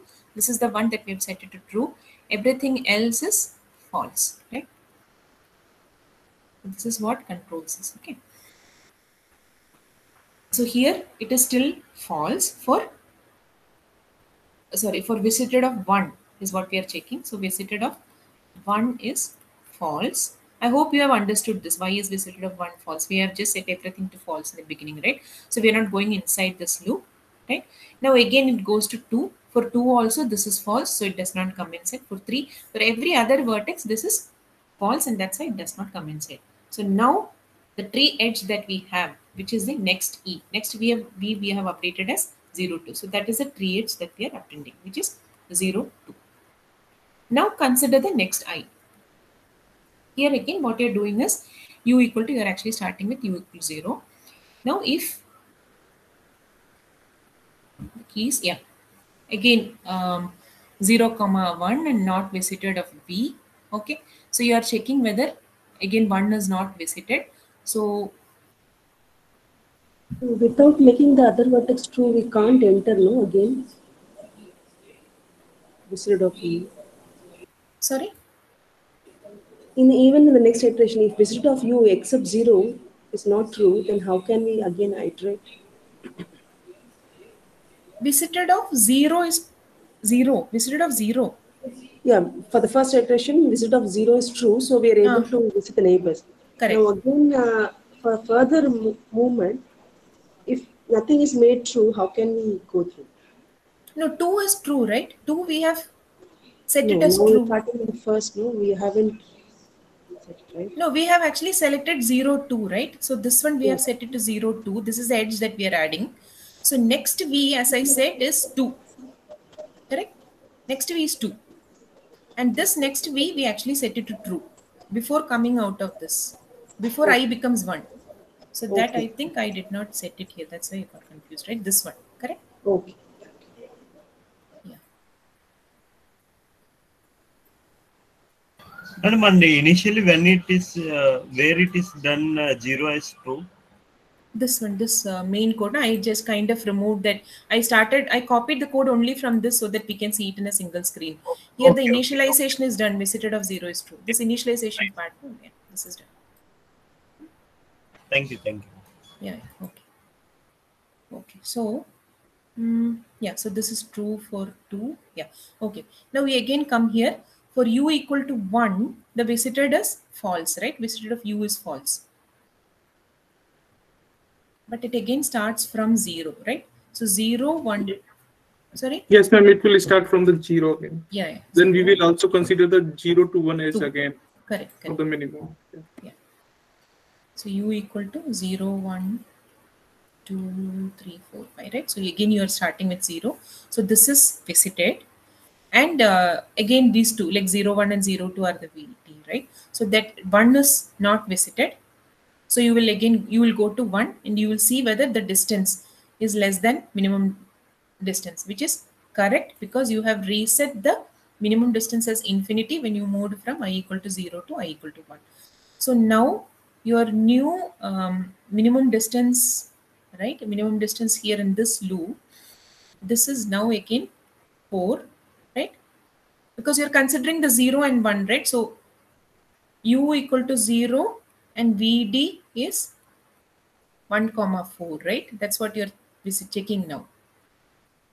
Correct. This is what I said. Now this is v, this is d, and this is the, okay, I got it. 1 and 4. Okay, so this is the 1 and 4 here, right? So you're again coming inside and you're setting this to true, and you again go inside, but for 2 it is already visited, right? Now u equal to 2. sorry, for VD, which is earlier it was 0, 1, now it is 0, 2. So V is 2. V was earlier 1 here. That is why we got the distance is 4. Now it is 0, 2, which is the VD, which is the neighbor of 0, which is the 2 vertex 2. So visited of U is definitely true, and not visited of V is false, because we have said this is true. Here 2, right? This we have set it as true. So for 2, it does not go inside. So now we have the edge which is 0, 1, which gets added to the tree. Okay. Now, again we go for the for loop, go inside here. So I equal to 2 here, right? Now for U, and again it starts from 0, 1, 2, 3, 4. You check for 1, this is visited, and 2 is also, 1 is visited. This is 2, I mean for 1 and 2, it does not go to inside this, because visited of 1 and 2. Okay, so we have added the 0, 1 here, right? So next V was 1, and because of that, we have said this is true. So this edge, sorry, this is now set to true, because we have added this edge here, right? This edge is added, so that this is also set as true. Now for 0, it does not go inside at all, because of 0 and 1 visited, 0 and 2 visited.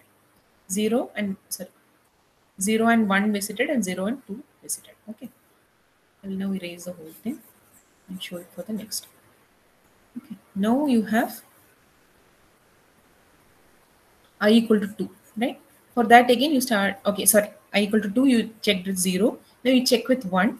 So you are having 1, and what are the neighbors of 1? That are 1, 0, 1, 2, and 1, 3.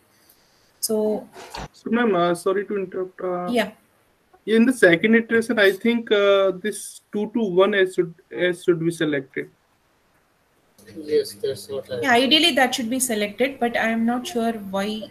Actually, we are starting from the 0 index, 0 node. So we will check for the 0, 1 edge, because the 0 node is visited and 1 is not visited. So we will select this edge, and then we will consider that this is a minimum. After that, we will consider the node 2, because node 2 because is 2 is also visited. visited here. Yeah. So here from we will check the adjacent of 2. Got it. So here you which can is see 1 and okay. Okay. Yeah, 1, 3, and 4. So all edges Yeah. are connected. So 0, 1 we do not add before that. Okay.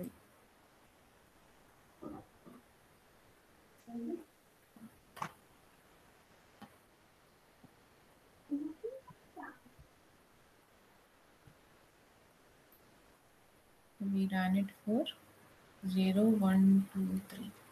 Right. So for 0 we ran. For 1,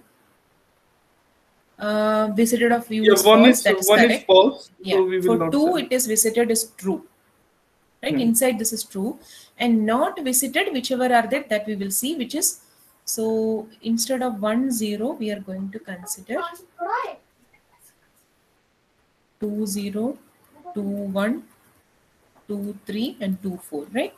These are the ones that we consider, because 0, 2, 0 will not be considered. yeah, because this is not visited is false for this, right? Yeah, 2, so this 1, we will 2, not 3, consider. 2, 4. Yeah, that This is correct, because visited of 2 is correct, whereas visited of 1 is false. So this whole thing becomes true. So now minimum distance is what? So this is still in the earlier for loop itself. We have not gone here and reset it.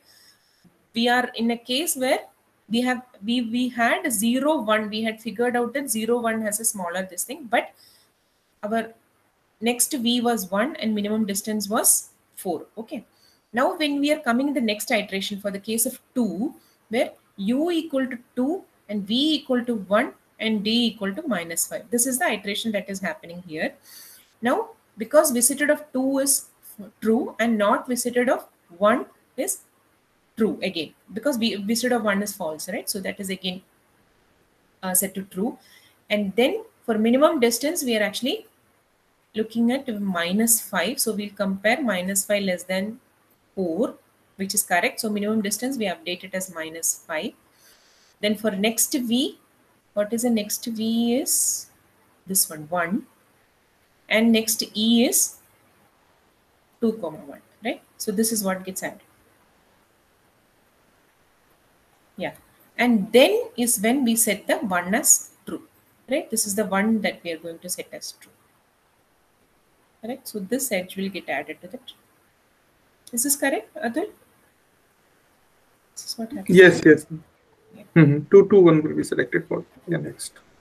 Yeah, so this was a lot of confusion that I created in hand running. So I'm really sorry for that. I mean, that's why we have computer programs, right? Because when we do the hand running, we go wrong. Okay. And not justifying really, but really sorry about that. Yeah. Okay. So let us see which, okay, let us be more careful next time. Let us see which edge gets added. Okay. Now we have 2, 3, right? Because this is still not over, right? For all the neighbors, we have visited of 2 is true and not visited of 3 is again true because 3 is already false. But the minimum does not get updated because -5 is the smallest here, right? No, so after completion of this loop 2, 1, 2, 3, 2, 4, then we will select the minimum and then we will move to the next part of the code and then mark correct. is it true. Correct. Because D is actually 8 here, right? In the next iteration of this loop, right? This loop, so, not this one, this innermost for loop. This will be 2, 1 first, then 2, 3, then 2, 4. And all of these are false. So it will go inside if, but the thing is minimum distance is still -5. The 2, 1 is still the minimum. 2, 3 is 8 and 2, 4 is 10. So the minimum distance does not change. The next V does not change and next E does not change. And that's why we have this edge. That is where we are adding this tree edge. Yes. Okay. Okay, so for the iteration of 2, we have seen all its neighbors and we have done with that. Now we look at 3. What happens if we have 3? So the wizard of U will be always false, right? 3 will be false, so we can't enter, right? When you move to 3. No, sorry. So no, but we here the 0. Okay, so here we finished 2, right? Sorry, U in. For 3, I'm telling you. Wizard of U cannot be. 3, this is false. 4, this is false. 5 also false, right? Because of U, it's not correct. Correct, no?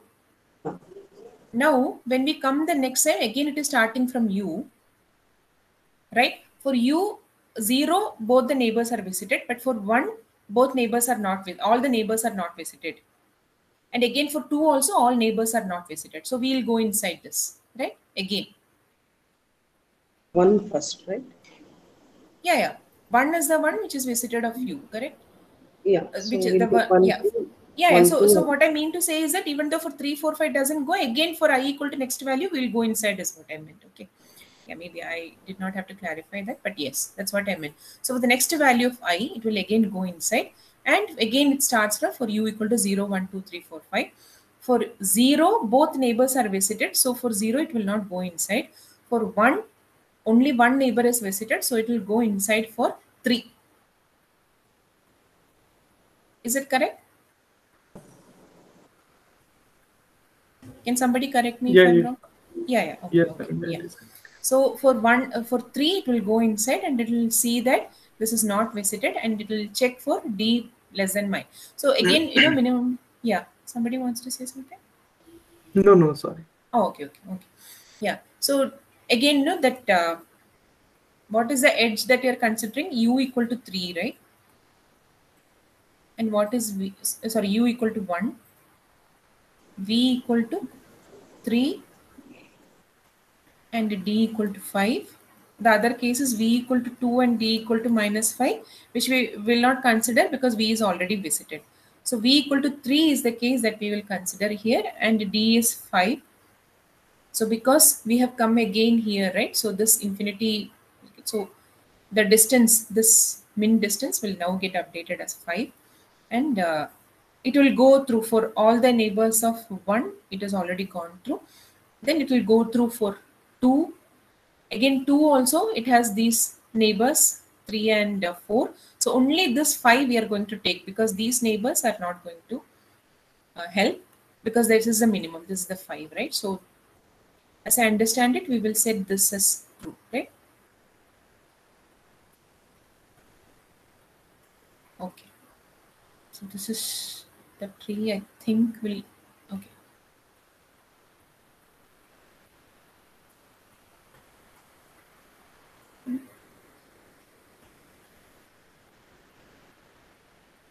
Okay, so far we have built this. So yeah, so can you tell me without going through the code, can you tell me which is the edge that will get added next? 3 to 2, right? Okay, this one will get added. Huh?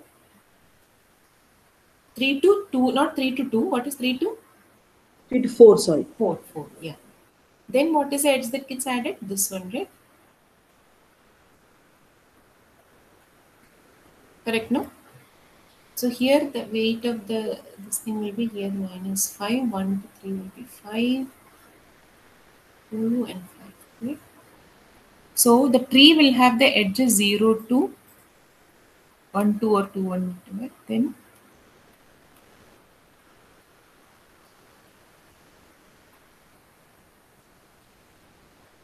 so we have 6 nodes and 5 edges which are added here. Okay. One doubt, because you said we will visit all the nodes. When you're visiting 1 to 3, we are making 3 as true, right? Yeah. So according to the code, if you go through all the, again, like 3 to edges, right? We are in that second for loop for new and verbalist. When 3 got true, will we not again go 3 to, or we are making in only the final stage of true, right? 3. No, here 3 is set to true, right? Only out when we are out of the for loop, right? Otherwise, out of this for loop, yeah. Correct. Okay. That's when we are setting this 3 as true, right? Yeah, okay. That was when we added the 1, 3 edge to this. Yeah. That's when we set the 3 as true, right? Because see, idea of setting it to true is from the next loop, that should be the point where, you know, I should be able to enter the if loop because of that. And I should explore the edge which I have not explored so far. That's the idea. Okay. Okay, so this will be the tree. Let me just run the code and see 0, 2, 1, 2, 1, 3, 3, 4, and 4, 5. That's the twos, right?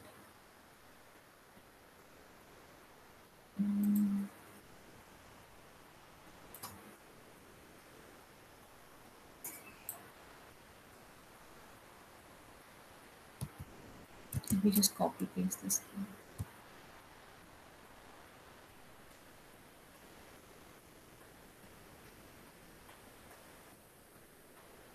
0, 2, yeah, it should be 2, 1. Basically, we're going first visiting one node and we're exploring the neighbors. Among the neighbor, we are choosing one minimum. Am I right? That's how the code. That is why it is a connected component all the time. Because everything else is false, but that for loop is little confusing because we're going through all the nodes. Yeah, so correct. In between, it is little confusing because we made it true. So theoretically, it's like we reach one node, explore the neighbors, and we choose the minimum cost. Yeah, and we are so adding to the three edges. Yeah, yes. That's how. But that for you in wlist.keys is little confusing as we are. Yeah, you're actually incrementally building the tree. Yeah. The thing is, the Boolean is actually controlling the whole thing, right? That visited Boolean array that or the Boolean list that you have for each node, right? That's what the dictionary is making a significant role, right? Because of false only we are unable to read that. Correct, yeah. The Boolean value, right? That is what makes the difference. Okay. So we can go only the neighbors of that particular node, right? Correct, yeah. That Which is we start with. Correct. Yeah. So that is the whole idea. I mean, I would say the difference between the prims and crystals, right? That's the main difference. Like you incrementally build the tree. In the prims, at any point you see whatever you have constructed, whatever edges you have added, will form a tree. Yeah, because you're starting from again 0, no? That is little confusing in the code. Correct. Theoretically, if you see because the u equal to 0 to 5, that's what you mean. Yeah, right? Yeah. Because here you said that is understandable. The visit of next week, we start from that particular next week. See, suppose you had something here, right? It should be covered, no? But that should be covered in the initial stage when you visit 0 itself, right? So if at all there is what you're saying is I equal to 1 case is what you're saying. Then why should we start from? Okay. Yeah, if at all there is edge like you draw now, then it would have been chosen among the three. It would have chosen one. So it should be something like WK minus I or whatever, right? I mean, whatever you So put, that, or you know, whatever that I you should have come to me, explored, yeah. that you put it there. I understand, Okay, but it should that be point something again and like that. again you're starting from zero. I don't know. That's what. Yeah, I understand. But I'm not sure whether that is correct, but it looks correct. I mean, we still have to argue that it is correct, right? I mean, we So still I have think to we have to start from every time. We have to zero start from only. zero. Yeah, because we have to check all the edges which are remaining to traverse, which are remaining to consider in the final tree. Because we are selecting the smallest edge. Okay, so if any edge is So maybe remaining, at the intermediate level, if that 0 to edge is minimum, we will add that also. That's what you're telling? yes. So for example, in the first case, if we select this, if we change this 0 to 1 edge to, for example, -6. Okay. Okay. This So in one, the first, which one? 0 to 1, no? 0 This to one. 1 -6. So This one is in minus the- 6. Yes, -6. So in the first iteration, when we are selecting edge, so we will select the okay, so not Yeah, got We'll -6. it. select Yeah. 0, 1, right? And the Yeah, next then level you're telling from we will add the -4. That's what you're telling. no. So I have to change one more. So if we change 0 to 2, for example, -7. So can you This one? change it? Yeah. -7. Okay. So in the first iteration, when we are considering this 0 node, so we will select the This adjacent one. node. Yeah, so we will select this 0 to 2 edge. Correct. Okay. In the next iteration, so once again we will start from the 0. Okay. So 0 to 1 edge we will consider. Then we will compare the adjacent of 2. So -6 we are considering this is a minimum distance. Then we will compare -5, 8, and 10. So which is the minimum? -6. Okay. So yeah. So I think what Atul is saying is, these two nodes will get added to the tree, right? Sorry, these two Yes. edges are going to get added to the tree. Yes. So we have to check Then all the previous edge which is not considered in the final tree every time for see, selecting the this is minimum. not Yeah. the tree that is going to get built. It is actually this tree that is going to get built. For that, Yes, you yes. need to consider 0 also in the next loop, is what Atul is saying. Yes. Okay, Yes. okay. Thanks. Yeah.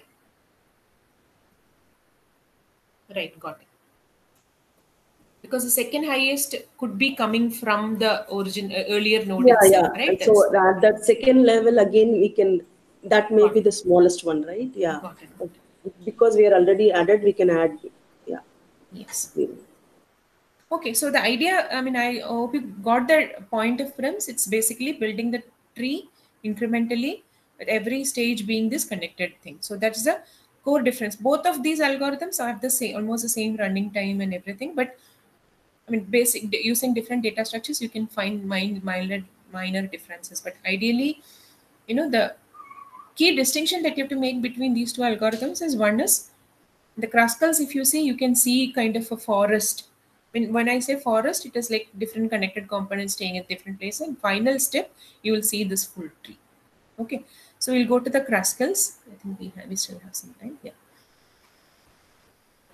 So I hope you just saw that we have compared whatever we got from the code, this code, and what we got from here. Okay, so this is just some simple comparison. So I know I kind of messed up the hand running because it's definitely, as somebody pointed out, it's starting from the beginning 0 and then it's kind of very confusing. So unless I had practiced it well enough, rehearsed it well enough for this, probably, I mean, it was likely to be messed up, and I'm really sorry about it. Okay.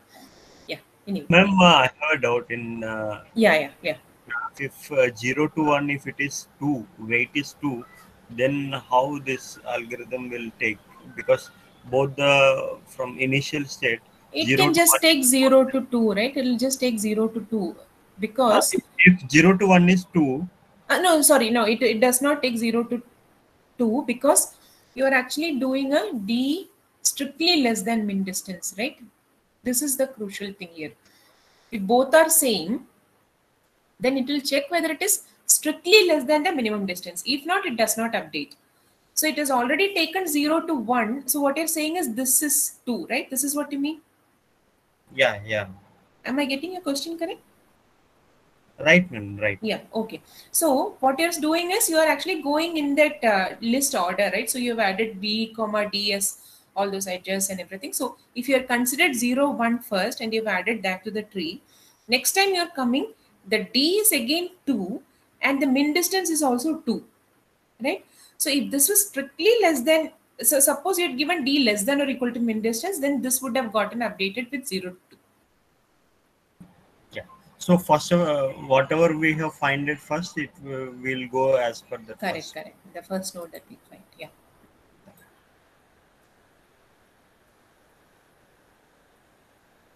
Yeah. That's it, no? Shall I go to Kruskal's? Yeah, yeah. So I think I have to take the code. Sorry, just give me a second.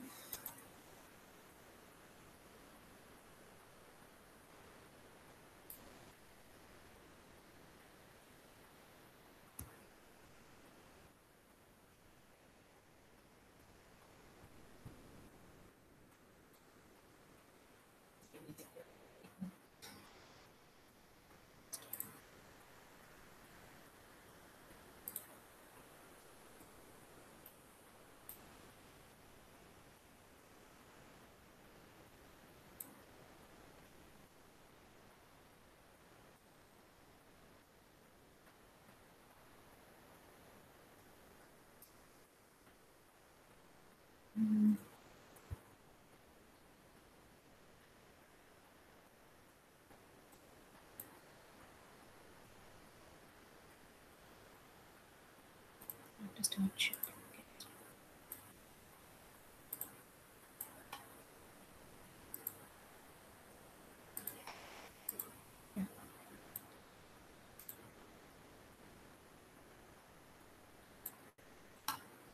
I'll just show the initialization part of it. Okay, the same thing what we have done there, we have added the edges in the opposite direction because it's again on the other side. Then you have initialized a dictionary, and for each entry in that you are actually appending, you are adding the neighbor with the weight. That's all what you're doing here, and then you come to the Kruskal's. Okay, so here as you can see, yeah, somebody wants to ask something. Yeah, just one doubt. In Prince, how do we make sure the tree is not forming cycle? It is because of the visited. Visited, correct, correct. That takes care of the cycle. Yes, correct. Okay. See, if 2 nodes are there and the third node is visited, right? Then it will not go that side at all. So that is takes care of the cycle. Correct. All the neighbors, see, it has say 2 neighbors. And one neighbor is already visited, the other neighbor you mark it as true, and then if you check for both these, whatever are the 2 visited neighbors, it does not consider it at all. Yeah. Only the unvisited neighbors it is considering. Yes. Okay, thanks. Yeah. So incrementally building the tree, by that I mean like you keep adding edges until you ensure that, all the while ensuring that it does not form a cycle. Yeah. That is ensured by the So here again the same, not the same thing, it's different. So as you can see, this component dictionary, right? So this is kind of what I told you about, like this is incrementally building the tree by adding components to the whole, the output is actually, the edges which are coming from these different components. So we'll see as we go. Okay. So you're actually getting the same list here. Okay. And edges is the list, and the component is a dictionary, and T is again a list that you have, 3 edges. Okay. So yeah, you have a for loop here. Let us see for what you're doing by this. You are initializing and saying that for every 1 second.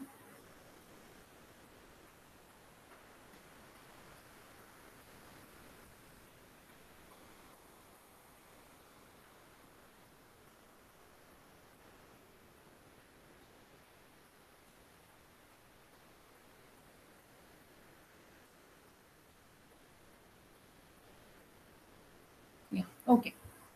Yeah. So what you're going to do is, it's clearly given, right? So what you're going to do is, instead of the u comma v comma d that we had, now we have, so in the edges input that we had, right? What did we have?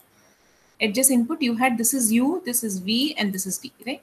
So because just to enable our sorting, easy sorting of based on the edge weight. So here what we are going to do is you're going to pick the least weighted edge, then the next least weighted edge, whichever it is, and then you keep adding it until it forms a cycle. Okay, so you keep picking in the incremental or in the increasing order of the minimum weight edges.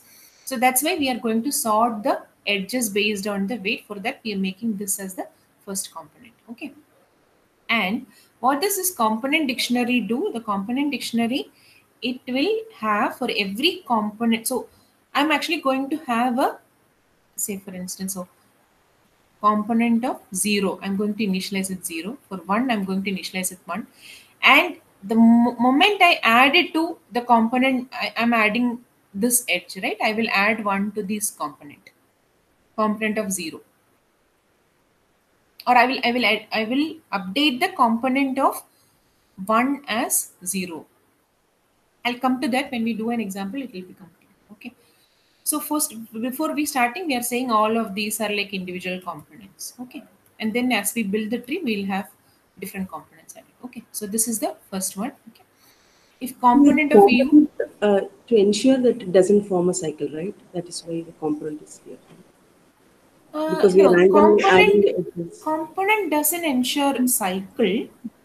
I mean, doesn't ensure avoiding the cycle. Actually, component is you keep building it until everything is now a single component.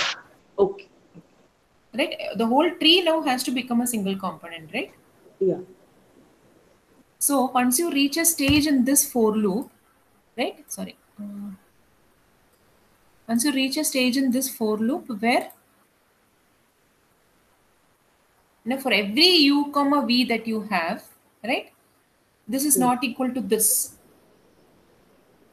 Sorry, is equal to this. So every component is now one component, means then there is nothing to execute in the for loop.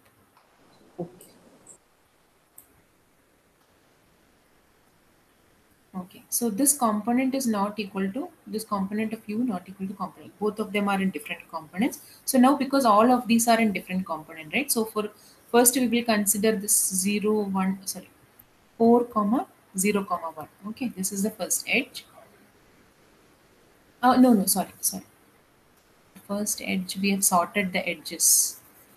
Right? So which is the first edge that you have? Can you tell me? What is the first DUV that we look at? 0 to 2. No. No, we are actually sorting by the edges, right? Sorry, the edges we have sorted based on the weight, no? Weight is 2, no? There is 2. Okay, minus 5, right? Correct. Minus 5, 1, 2, right? This will be the first one, no? Is it correct? Yeah. Okay. So now I see that this component, I'm checking whether both of them belong to the same component. Okay, so I think what the other person asked, like whether it is ensuring cycle or not, right? Got it. Yeah, I understand what you're talking about, right? Yeah. We'll see how it avoids the cycle. Yeah, got it.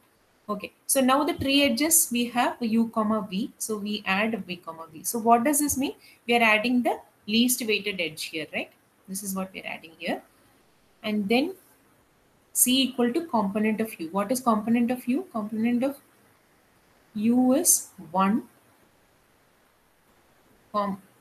C is now 1 because component of 1 is 1, right? So c is now set to 1. Now for w and w list of keys, if component of w equal to c, then component of w equal to component of v. So what is this statement doing? For all the components that are in 1, right, we are setting it as a same component as that of the second one, which is 2.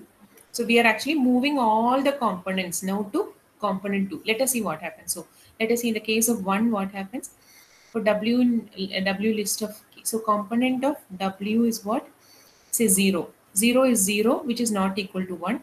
1 is 1. So we have c equal to 1. Now component of 1 is Can you repeat it? Sorry. For w now, can you repeat it? Sorry, I'm not getting it. Yeah. So what is w equal to? 0, now 1. 0. Yeah. This one only, right? For all these values, it will execute, right? Now I'm checking component of W, whether it is 1. This is the component of the Okay, yeah. first got node, it. which is Yeah, 1, right? yeah. I'm checking whether it is the component of the first node. If it is not, I don't go inside. If it is the same component, then I'm going to make it as the same component as is that of the next other end of that vertex. Sorry, other end of that edge, which is the 1, 2 that we are adding, right? So So for now component, the component of 2 also become 1. That's what it is, right? no, component of 1 becomes 2, right? That's what it becomes, no? Okay. Either way, yeah. Yeah, that's what it becomes. See, because W is 1, okay, and then component of W equal to C becomes true. This condition becomes true when we are looking at W equal to 1. So now W is set as component of V, which is 2. So now component of 1 becomes 2. So now this is a component and it has number 2. Okay. Yeah. Now we look at the next edge. Okay.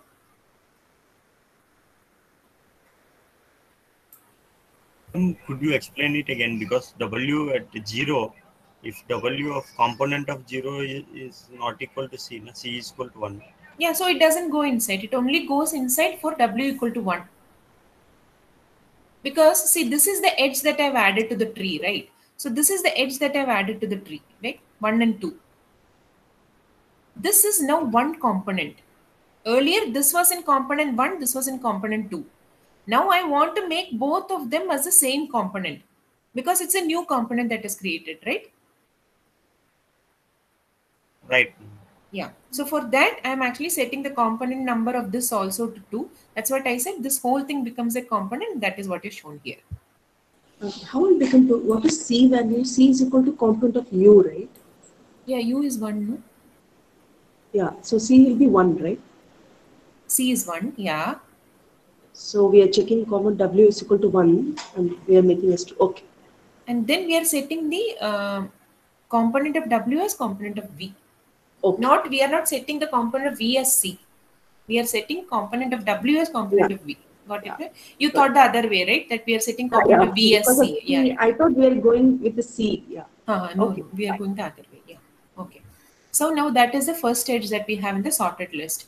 Which is the next edge? It could be either 2 or this 2, right? Okay, so let us see whether it is 0, 2, 2, right? I'm not sure how the tie is broken here. Because we have two edges which satisfy this, right? The 3, 4, and 2, correct? No? Sorry, 2, 0, 2, and 2, 3, 4. Both of them will be there, right? Yeah. So let's just go by one of those. Okay. So now you check component. So what is, so I'm just taking this one. So U equal to 0 and V equal to 2 and D equal to 2. Okay. So what is component of U? It is 0. This is not equal to component of 2. Component of V2 is again 2 only. So T you are going to append UV, which is 0, 2. So now you had 1 and 2, to which you are going to add the 0, right? This is added, right? Yeah. And C equal to component of U, which is, this is 0, right? Yeah. Now for W in list of keys, it will check whether W is C. So for 0, it will check it is 0. That is correct, no? Component of 0 is 0 only, right? Which is the value of current value of C. So now the component of 0 becomes what? 2, right? Right. So this whole thing, right? Yeah. Now becomes 2. Got it, right? Yeah. Again, we go to the next. Next is this 2, 3, 4, right? Next is the other 2, 3, 4 is the next edge. Let me see how it builds. So we have 2, 3, 4, correct? This edge is what I'm talking about, this edge. Okay. Is it correct? Oh, first one is the weight, no? Okay, yeah, correct. Yeah, first one is the weight. So Yeah. this, yeah, because it's kind of order is changed, right? So yeah, component of U is 3. So this is now 3 and this is 4. Both of them are different components, so that is different. So you're going to add 3, 4. See, now this is a different component that you have. See, that is not attached to this. So what will be the number? C is component of U, which is 3, and W, which is component 3, will now get updated as component of 3 is getting updated as component of 4. Once again, for this, what are you doing? For W and W list dot keys, we are going through the 0 to 5. Edges of 3, right? For this particular. No, it is all the vertices, right? Okay. For all the vertices, we are checking. Okay. For any vertex which belongs to the component 3, which was earlier belonging to component 3, we move it to component 4. Okay. So this now we have as a component and this is number 4. Okay. Now we again go back here. Let us see which is the next edge.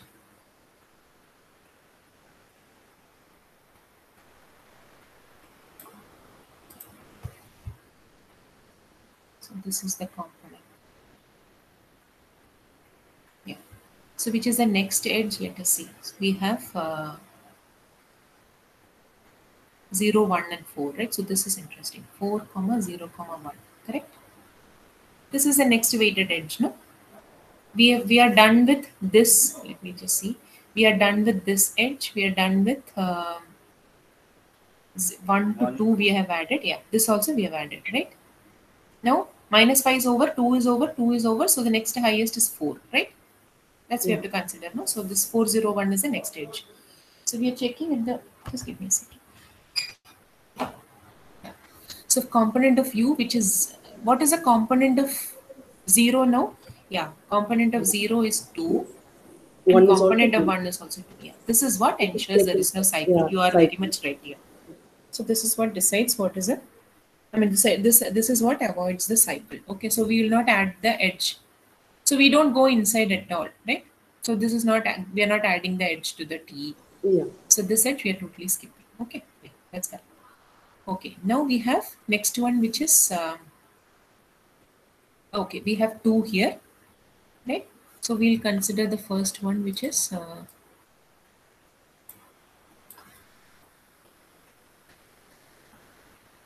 5, 1, 3, right? Component of U, which is 1. Okay, this is 2.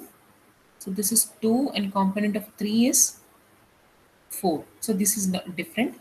So you are now going to add the edge 1, 3. Okay, correct, no? Is this correct? Sorry. Yeah, correct. Yeah, this is of length 5. 1, 2 is -5. 0, 2 is 2. 3, 4 is 2. Yeah. Now, okay, now I have to change the component of which one. So 1, 3 is what I've added. C is the component of U. So C equal to 2, right? And component of W, which is, if that is C, so whatever are the components, okay, so that will be, W will be 0, 1, 2, what satisfies this condition, right? Because all 0, 1, 2, all of them have C as 0, I mean the component as 2, right? Is it clear? Yeah. Yeah. Now we set the component of all of them to component of 3, which is 4. So now this full thing, right? This full thing, it will become, yeah, this full thing will become one component. And what will be the number? 4, right? Yes. Yeah. So, yeah. So that's what get here. Now you again go back. So 5, 1, 3 is over, right? Now you have another one, which is 5, this one, right? This is what you have to consider now. So which is 5, 4, 5, correct? So coming inside, what is U is 4. Component of U, what is component of U is again 4. Component of 5 is 5, right? So this is again not equal. So you add the edge 4, 5. Okay. And the component of C is component of U, which is, okay, so this component of 4. 4, right? Yeah, but everything will get set to 5, right? So this whole thing will now become 5, component 5. Right, so now we have another edge which is 3, 5. So where does it fail? You see that both 3 and Component 5 ID. have the same Yeah. component number. So it does not go inside the C loop and this stops execution. Okay. So sorry, this 2, 3 also will be there because the 8, 2, 3. But because again 2 and 3 belong to the same component 5, that again we will not consider. Sorry, this also.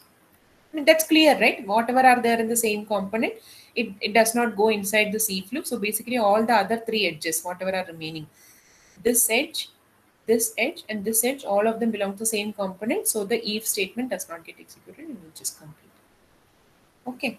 So now let us see what are the edges. 0, 2, 1, 2, 1, 3, 3, 4, and 4, 5, right? So I think this is the same that we got for prims also, right? So that's going to be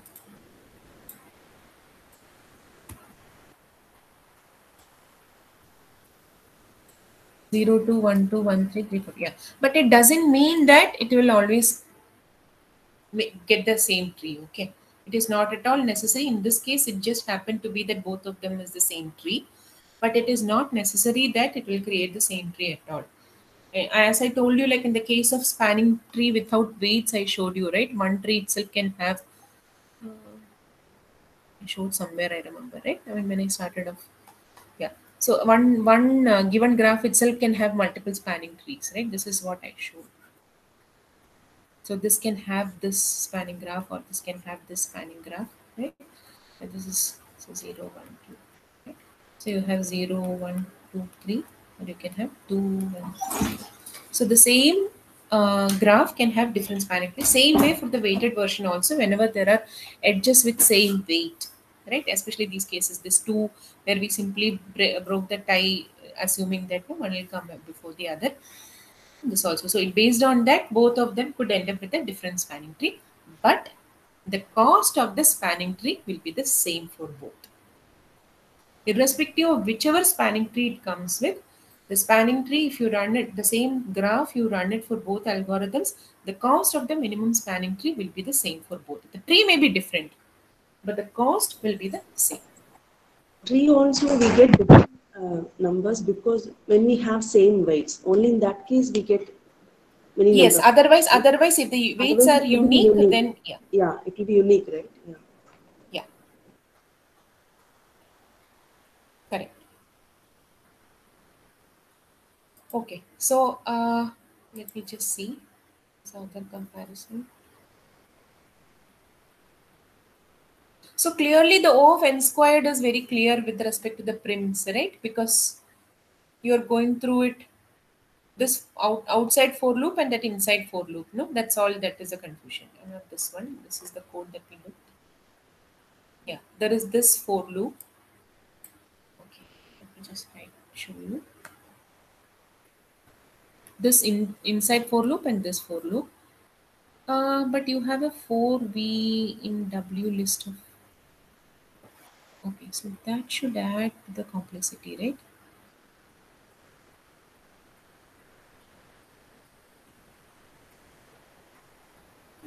Let's see if this is a different implementation. But the running complexity is actually O of n squared. Maybe this particular implementation, I'm not sure why. But even for this, you will. Okay, so this is because, see, in the case of Dijkstra's, right? This minimization, whatever is the next D, next V, etc. This we took it in consecutive, like this is O of n, this is O of n, and this was O of m, right? So O of n plus O of n plus O of m with an O of n outside, right? This is what was happening in this. This is what is happening. So here this will be like O of n, O of n, right? But no, sorry. But this should still be for n cube. complexity should be n cube. I'm getting it as O n squared.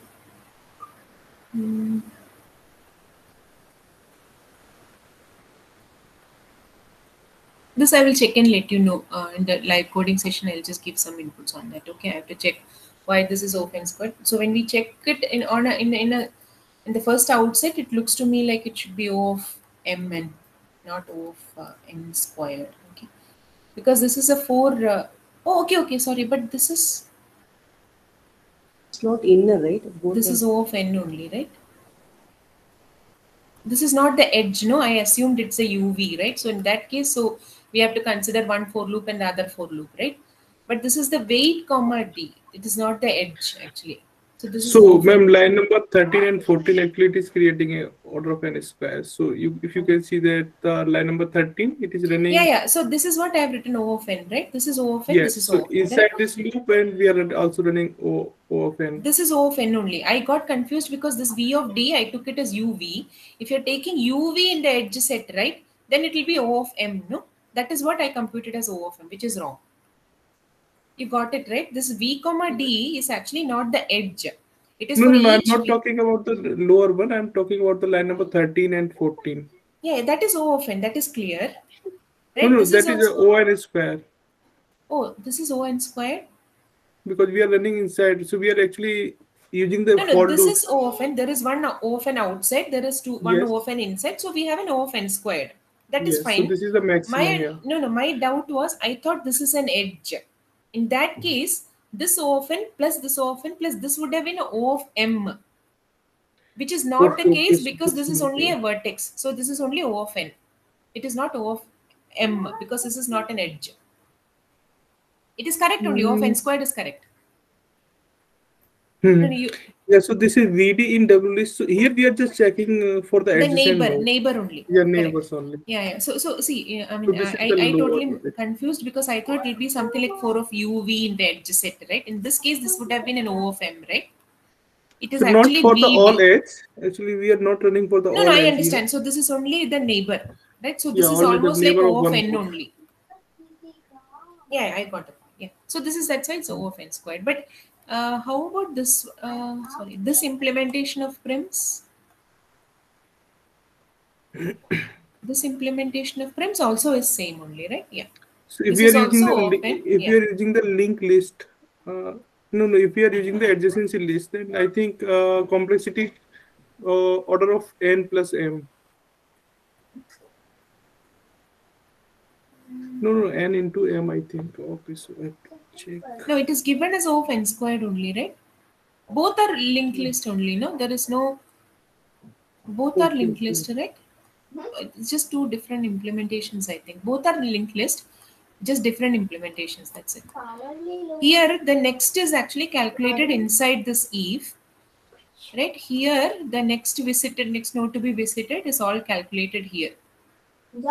This is prim list. Okay. Both are prim only. Okay. Yeah, so it's O of N squared only. It is very clear. I confused it. That's it. It's O of N squared. And the previous one for so in this list. This is also O of N and O of N. So you get an O of N squared. One for loop within the other, right? So you get a O of N squared. That's double list. Okay, anyway, I think there is I'm confusing it unnecessarily. This case it is O of N squared. This is not O of N squared. Okay, this is not O of N squared. This is O of N. That is why the complexity is not given here. So, yeah, complexity is it's I think it is O of m N into cube. n. M into n, Yeah. I think. Actually, see. This is one for loop, this is one for loop, and here you have another for loop, right? So actually this overall loop is representing to the number of edges. Here we are traversing all the edges. This one is what you're saying. This is O of M, Yes, right? yes. Yeah, for Yes, you, yes. for every neighbor. So this is the edge, right? So this is O of Yes. M. So it will be O of M. That's what you mean, no? There is another for loop, no? V comma D. Sorry? Another third for loop also is there, right? V comma Yeah, D. that's what. So this is actually one vertex, and you're looking at the neighbor of that vertex, right? So you are running this only for all the edges, not for every pair of vertices, right? Okay. You're not And running it for every this, u comma v. You're only running it for those u comma v which are edges. Okay. That's why we are putting it as O of m. Correct. But here, this pre-processing step, no, this is actually reducing that. I think this is O of n. And here it is, I think this will be O of n squared only. It's given as O of n squared. See? So this implementation gives an O of n squared. The other one gives O of mn. Yeah, I think that is correct. Okay. For Kruskal's, yeah. So this is O of m. Again, order of, this should be O of m, I think. This should be O of m only, right? O of n squared is what we're written. Are we initializing somewhere?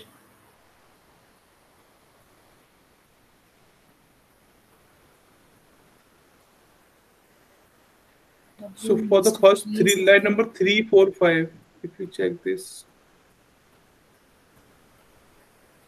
No, actually, I am seeing more actually here. W in wlist.keys, right? So there is an O of m here, which is the edges. And then there is an n. So I'm not sure how it is. I don't know if it's an amortized analysis or anything. I'll just check anyway. So I think there is no point. Correct, no, Atul, you can just see this, right? You have a this is an edges. This is edges O of m, right? Yeah. And there is one another which is O of n. So I think we can also represent m into n.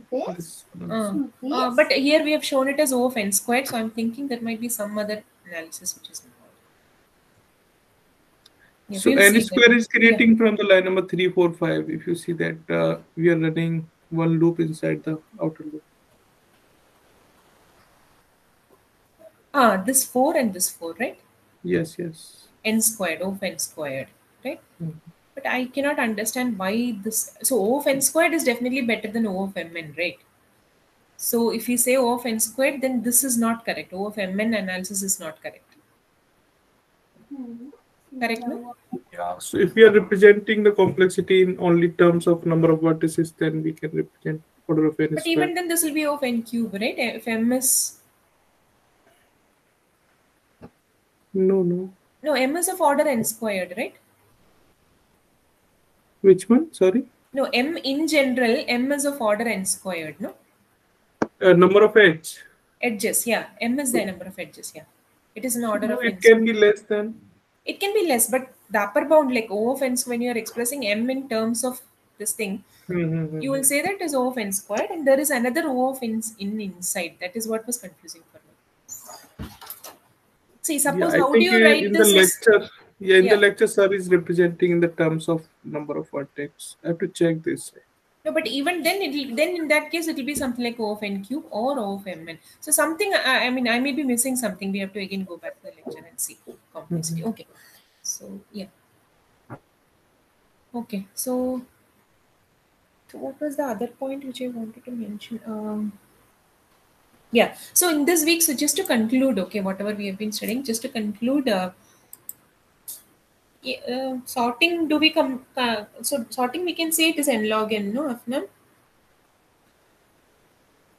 Assuming that it is the best algorithm that possible, right? So we can take it in, and that is not inside a for loop, right? That's actually outside. So possibly, yeah, maybe I have to check. Maybe I'm missing something very minor. But yeah, so as concluding remarks, what I wanted to tell you was, so even though this week we were just looking at certain algorithms which are related to graphs, we looked at something which is called the greedy strategy, which I just told you about, right? So even for prims, if you see, we are kind of using a greedy strategy. You're looking at the neighbors, you're picking the one which is smallest and all that, right? So that is, then the case of the Floyd-Warshall, right? That is actually using a very clever strategy. So you have this, as I told you, this overlapping subproblems is what we call them. To compute the solution to a certain problem, you are looking at two smaller subproblems, or rather the optimal solutions to a smaller subproblem. And those subproblems may be overlapping. So what happens is you do not have to recompute say I told you if you want to go from say 2 to 3, you can go via 2 to 1 and 1 to 3. And 1 to 3 possibly you have computed earlier. And for 2 to 4 also the same, sorry, 2 to 5 to 3 also the same thing possibly, maybe 5 to 1 and 1 to 3. So 1 to 3 you've already computed at some point. So you can actually reuse it for computing for 2 to 3, 5 to 3, 4 to 3 or whatever, wherever this one is as an intermediate vertex, you've already computed and you kept it. So these kind of things, like, these are like standard, very standard programming paradigms, which we refer to as like the dynamic programming and the greedy that I've already shown to you, right? I mean, the Dijkstra's and the Prims and all those things, they kind of make use of the greedy strategy. So finally, rather than looking deep inside these algorithms, you should get a broad idea about how these algorithms are working, the paradigms that are involved. This will actually give you an overall picture. So you're given a problem and you try to identify, okay, what is likely to work for this problem? Will a greedy strategy work, or will it something like, can I divide it into smaller subproblems and then combine it together and put it into the solution for a bigger subproblem, right? So for that, that is what the DP, I mean, the names are all probably not relevant at dynamic programming. Then that's possibly a misnomer. I don't know why the name dynamic programming has been. I've heard that Ford, who came up with this, had to hide the strategy from someone, and he named it something totally different. All those stories I've had. But yeah, apart from that, what you have to keep in perspective is you are given a problem only, right? When you go for some coding competitions, or when you are given a problem to implement whenever you're starting to work, ideally you have nothing in your hand. You don't know whether greedy works for this, whether dynamic programming works for this, whether something else works for this, right? But the idea of introducing these paradigms is just to make you aware, right? So the moment somebody says programming, the first thing that comes to your mind is starting from def, writing a Python function, then writing a main function, everything. No. Then you're given a really hard problem to solve. Say, for instance, the coding challenges, right? You have to come up with a pseudocode first. That pseudocode comes with your experience in working on these kind of strategies and paradigms that you use to solve different kind of problems. So that perspective you should not lose is what I'm saying. When you are kind of trying to get the solution for the programming questions, when you're trying to work out the, you're trying to solve certain things, don't lose the overall perspective. You're trying to come up with something that solves this problem in the most efficient manner possible. And the very first session when I started off, I said the relevance of the proof of correctness, right? It is very important. You have come up with a solution. We have seen many people posting, it worked for 3 test cases, it worked for 5 test cases. If it doesn't work for 5 test cases, how do you ensure that it will work for a graph which has 1 million nodes, right? So those things you should not lose perspective. That's the whole idea of learning an algorithms course. Keep all these things in mind. Just so as soon as you hear the problem, don't start coding. Think about what works better. And even in exams or OPP or whatever, right, we may not tell you like, okay, this is a greedy strategy that you use. This is a DP strategy that you... Certain times it might suddenly occur to you, okay, this will work, this will work. Certain times you will have to put in a little bit of effort, and sometimes both will work. Both paradigms will work for certain problems. That's also possible. And both of them might have quite comparable performance also. In that case, either is okay. But there are very specific cases where one does not work at all. And there is something called as a Metroid structure and all. The problems which have this Metroid structure, the greedy strategy generally works. And for the dynamic programming, you should have overlapping subproblems so that the dynamic programming becomes very effective and all. Those things we'll come in more detail when we look at it in the later weeks. Okay. So just so that you don't lose the perspective, just so that you don't get too much involved in coding, that you lose the bigger vision or the bird's eye perspective of whatever is happening on top, right? So just wanted to conclude that this particular session. Okay. Yeah. So the next session we have on tomorrow 8 to 10 p.m. the live coding. Okay, live coding session. So ma'am, actually I want to add something. Yeah, so sure. Actually today's session is clashing with the Med 1 session. So maybe I have to change this. So I'll update. Which I will send the announcement. Tomorrow session? It clashes with the Med 1 session. Oh, so 8 to 10. Okay, yes. okay. So maybe I have to change this. Okay. Yeah, we can confirm it after that then. Yeah. And regarding the complexity thing, ma'am, Kruskal and Prims, actually it is not depend on the number of edges, because we are selecting n-1 edge in the tree. So finally, in the tree, actually, we will Okay, get that the is n the minus 1 edge. that is the amortized analysis, right? I mean, Yes, even though yes. if you look at the for loop, you will see that you are looking at edgewise, but Mhm. it is actually not, because overall you are only going to look at the n minus 1 edges, right? Yeah, we will enter only n minus 1 edge one times inside the inner Correct, loop. correct. Got it, got it, got it. Yeah. Yeah, so because of that. Yeah. Okay. Okay, got it. Okay, sure. So thank you, everyone. Thank you for staying. Thank you so Okay. much. Thank Yeah, you. sure. Thank you. Bye. Okay. So Atul, I hope okay, I'll just stop the streaming.